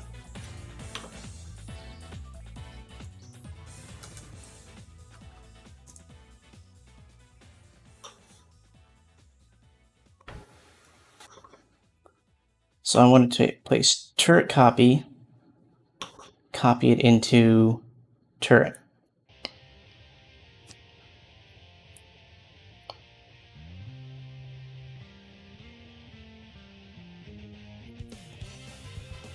Oh, okay.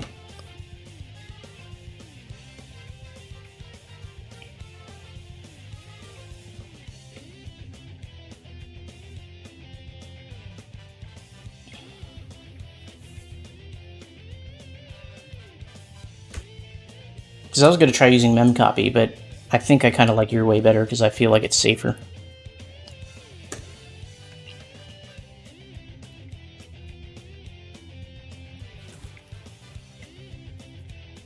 Pointer is equal to,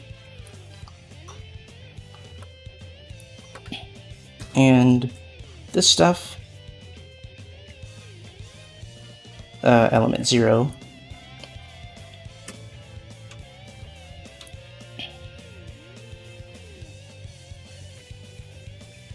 Okay, that's still kind of like a manual copy over it, isn't it? Why do I even need the pointer at that point?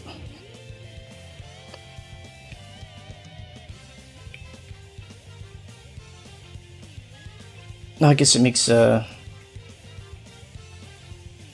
Wait, how does the pointer help me in this situation, though? It seems like I can just take the index and it directly address the index of the item. Like this. I equals 0, I less than 10, I plus plus.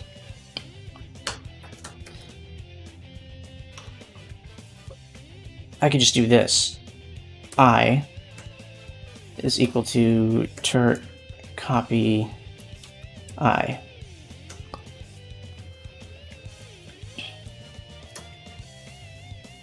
So it kind of makes the turret pointer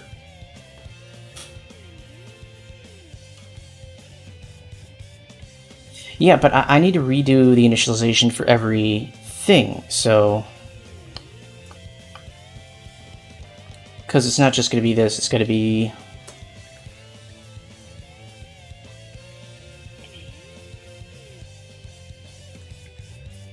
ammo copy.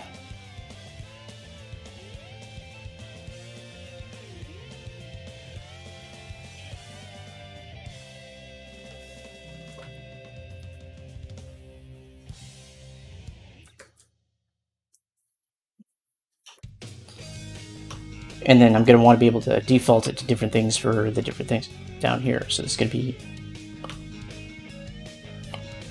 turret slots, ammo slots,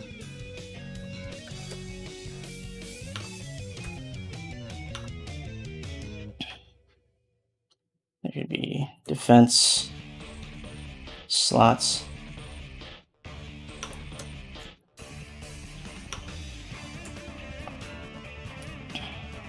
Thruster slots, sublight slots,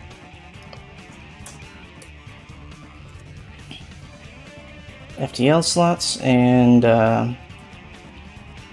general slots.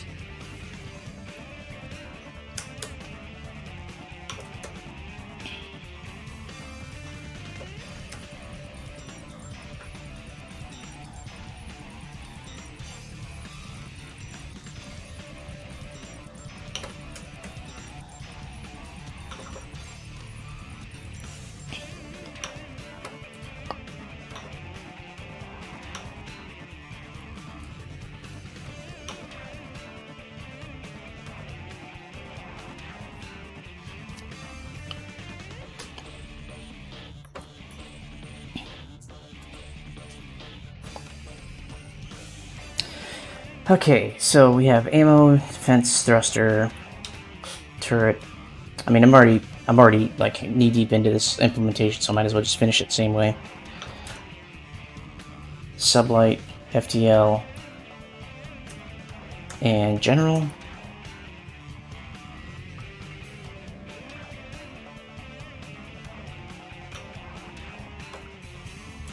Reach isn't a sub.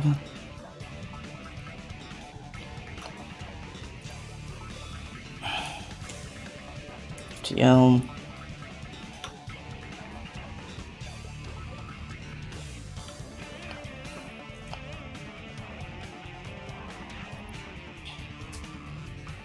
Just gen, okay.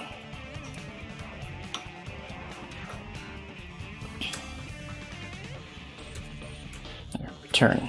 There we go. So we have initialized player ship. That's gonna go in main.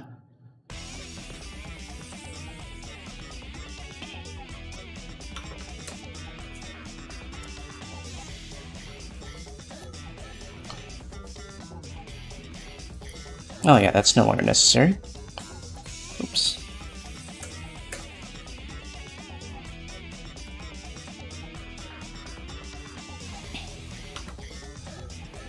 I hope players included in here. Yep, okay, good.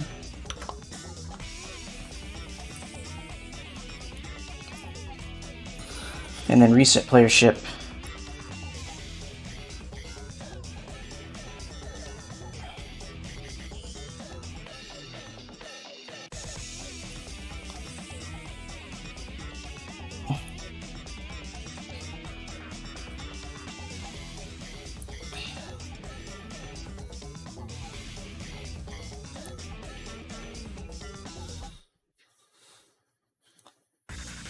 See.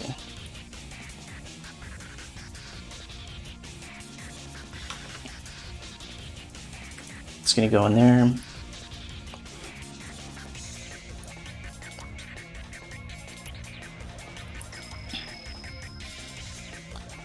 We want the player to be able to shoot using that button press, so we need to create a shoot function. That shoot function should stem off of the ship shoot function.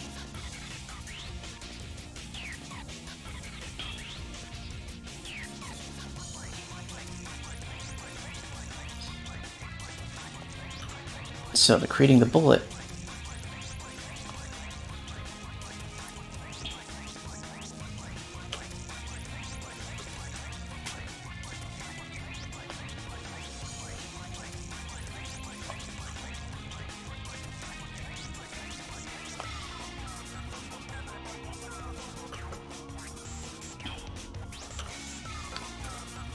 Okay.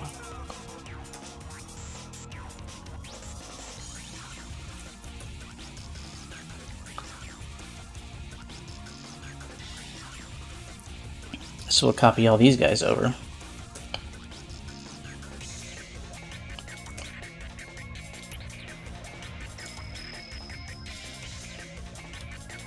Which guy? Who are you talking about?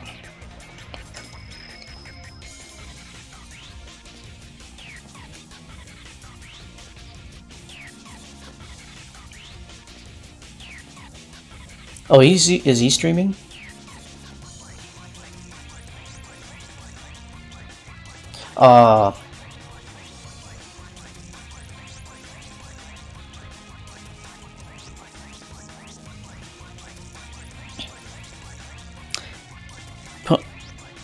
What's a pylon doing here?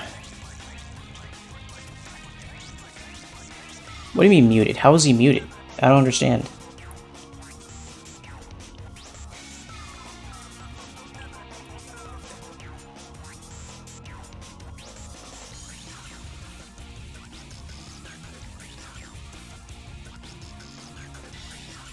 So wait, he was accidentally streaming while muted, but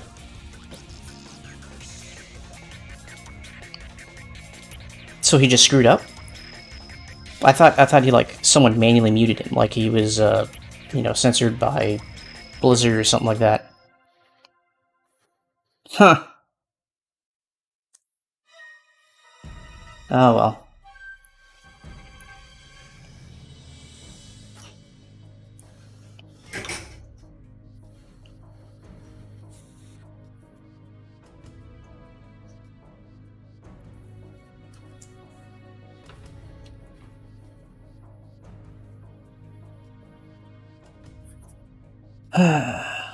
Okay.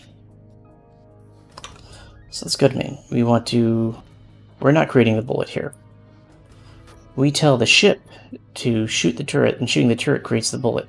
But it needs to shoot the turret at a location here. Owner, like, all this stuff needs to be translated eventually, but I just want to get this working tonight. So the player can then shoot the turret off its own ship.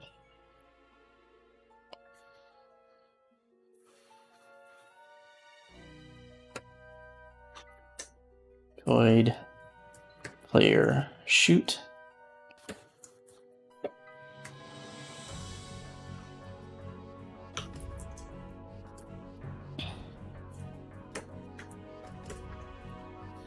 I mean, this is a really roundabout way of doing things, because I'm having one function basically serve as a middleman for another function, and there's like 2 layers of that.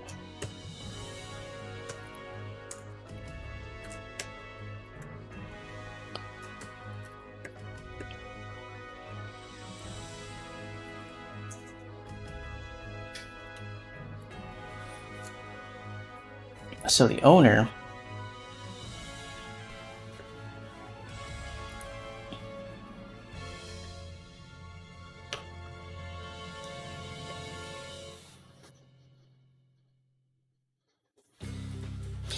I mean, it is kind of late. It's later than I normally do this because I'm in a different time zone, and obviously I think I'm sounding a bit tired on the stream.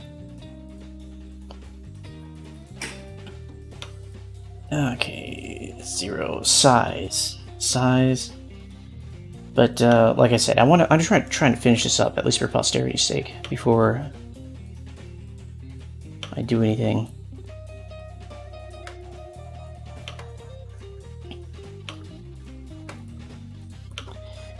Joe fixed speed.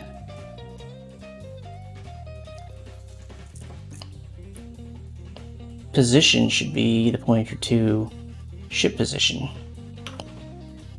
I mean, really, I should just be copying all this stuff.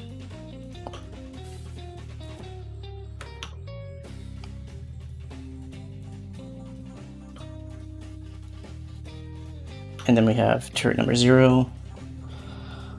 And shooter should be a pointer to player ship.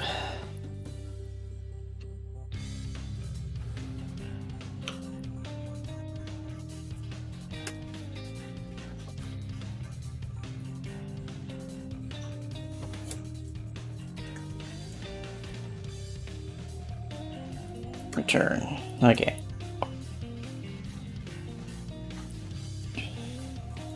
So really, that's what needs to happen when we create the bullet. Shoot. Okay, so the chain of command here is I press the button, it calls player shoot. Player shoot shoots the turret based off of the player ship, which should have been initialized before the game even started. And shoot turret is a property of ship, and we're telling it to shoot turret 0. It should already have been initialized to be a non-trivial turret, and that should create a bullet with all the relevant information in that bullet. Should function as normal. And then the physics for the bullet, we'll take...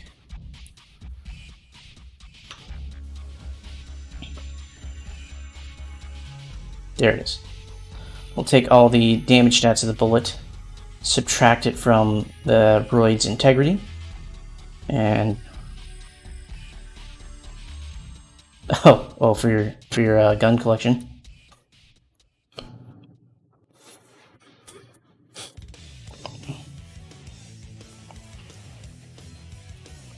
Okay, I'm just trying to think. I think I'm definitely forgetting something. Like let's just try compiling and see if even. Oh wow. Oh, I didn't like any of that. Okay, let's try to trace this back a little bit. So item 59. Item to H59. Wow, I did not like that. Let's remove that from the list. There we go.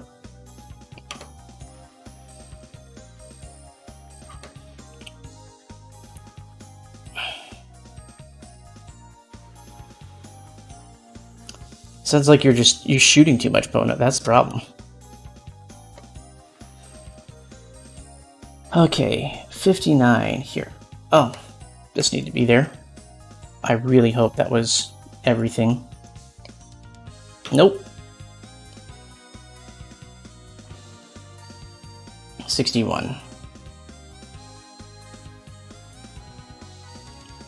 Hullmaster. Yeah, I want Hullmaster initialized and declared external. That's the reason I wrote it like that. This is not a legal way of doing this. So, this guy... No, not this guy. No, wait. Where was it? We found it earlier. Oh. Why wouldn't I extern it here? Where else would I extern it? It's the header. Ew. Oh, you know what I did? Here's what I need to do. I need to take all this crap and copy it over here and get rid of the externs. So here, just extern and replace with nothing. There we go. That's fine. And then in the header, don't freaking declare anything.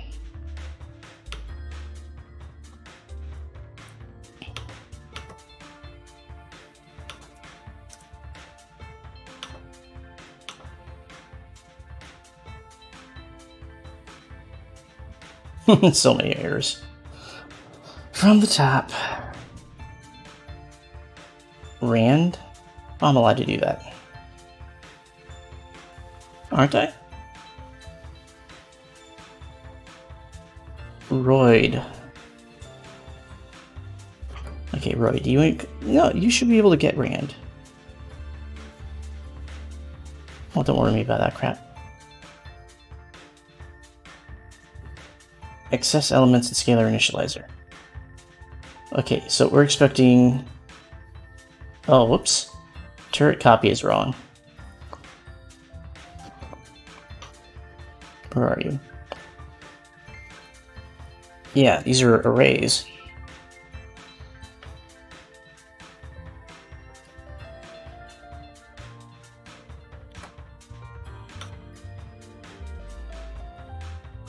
You know, you could do one of those muzzle loaders, or whatever, I forget what they're called.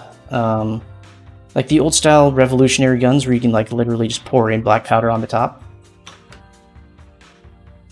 People actually hunt with those somehow. I mean, probably not successfully, but they do it. But I feel like if you start buying like ammo reloading equipment, you're gonna start getting on some sort of Waco type watch list.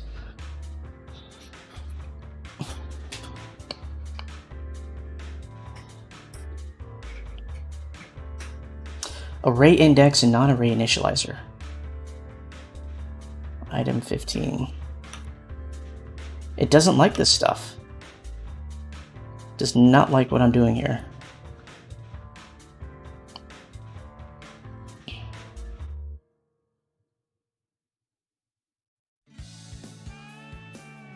Yeah, every time I do it, that's all it's complaining about, is just that crap.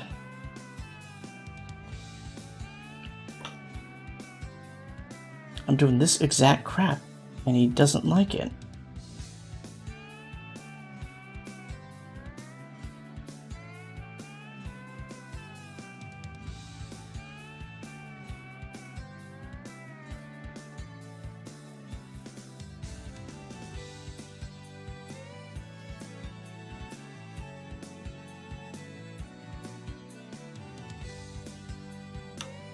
Yeah, sorry, I was just trying to figure out, like, if I take away this 0, will it actually work?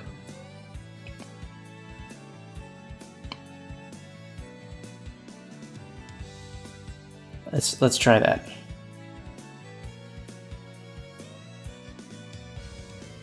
Yeah, these are both the same thing, so I can just find and replace real quick. 0, replace with nothing.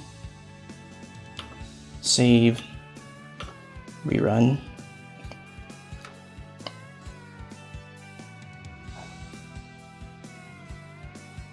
Yeah, I just didn't like that.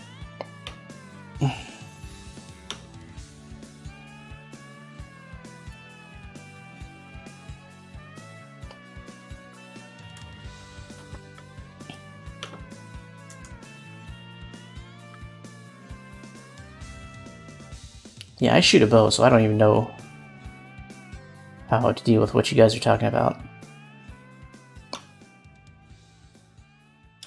I don't have to buy ammo too much, I just, you know, recover my arrows from the target.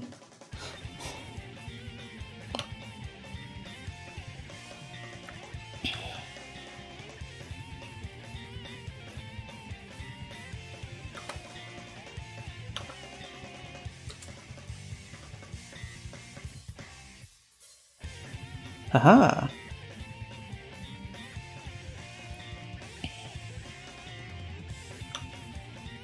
Yes, this should be here. This should be here. There we go.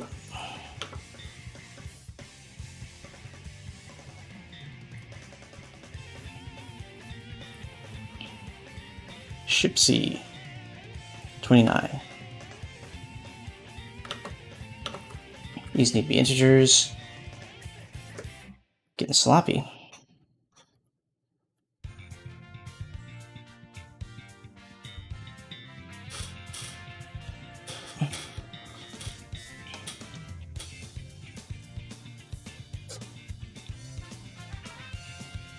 There's no way this actually works.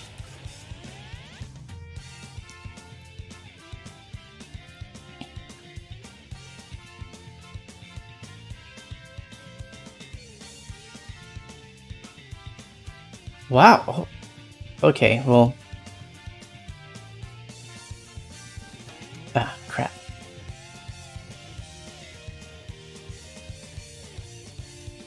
How did that work so fast? We definitely have at least like another hour of screwing up code before this should be working. I know, right? The asteroid clearly has hit points because I have to hit it that many times before it breaks up.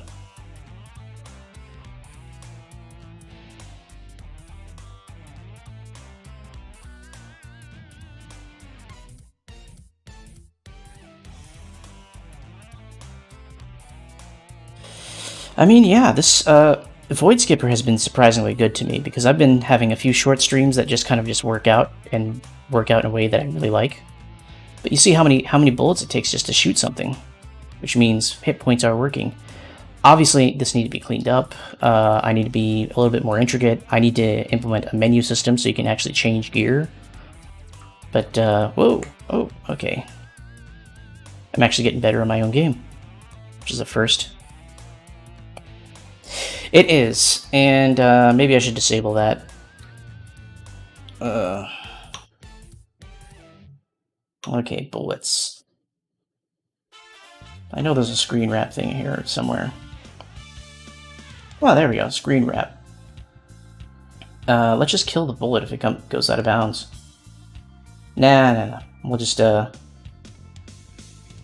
just comment this whole thing out. Because in the final game, it's not actually going to work like that. There's going to be a free roam area. I'm going to have to do some sort of parallax thing in the background.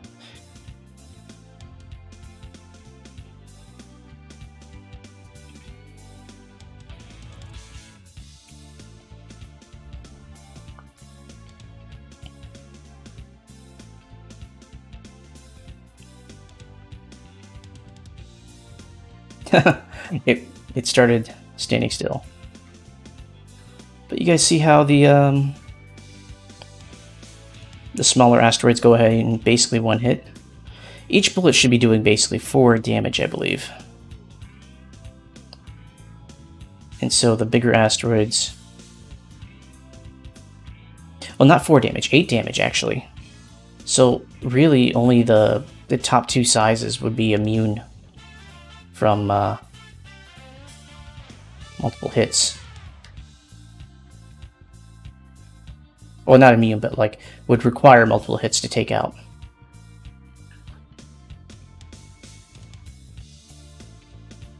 Crap. Okay, I gotta do a test. 1, 2, 1, 1, 1, 1, 2. 2 hits for him. Okay. How many for the big one, though? Yeah, opponent, you're right. Let me just see how many hits it takes to get to the center of this guy. 1, 2, 3. 3. There we go. Alright, guys. Good stream. Shane, you want to set us up for a raid for someone? Maybe someone who's actually streaming and not, you know, an empty room with a mute on?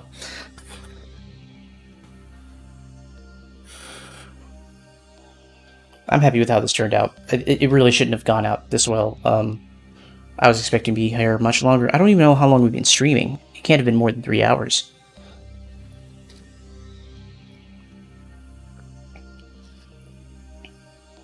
So, quick shout out to Country Inn and Suite at freaking Paducah, Kentucky, because they're the first place I've had with enough internet to actually stream from, because I've been waiting for like a week to stream again. Okay, fine, freaking play the sound.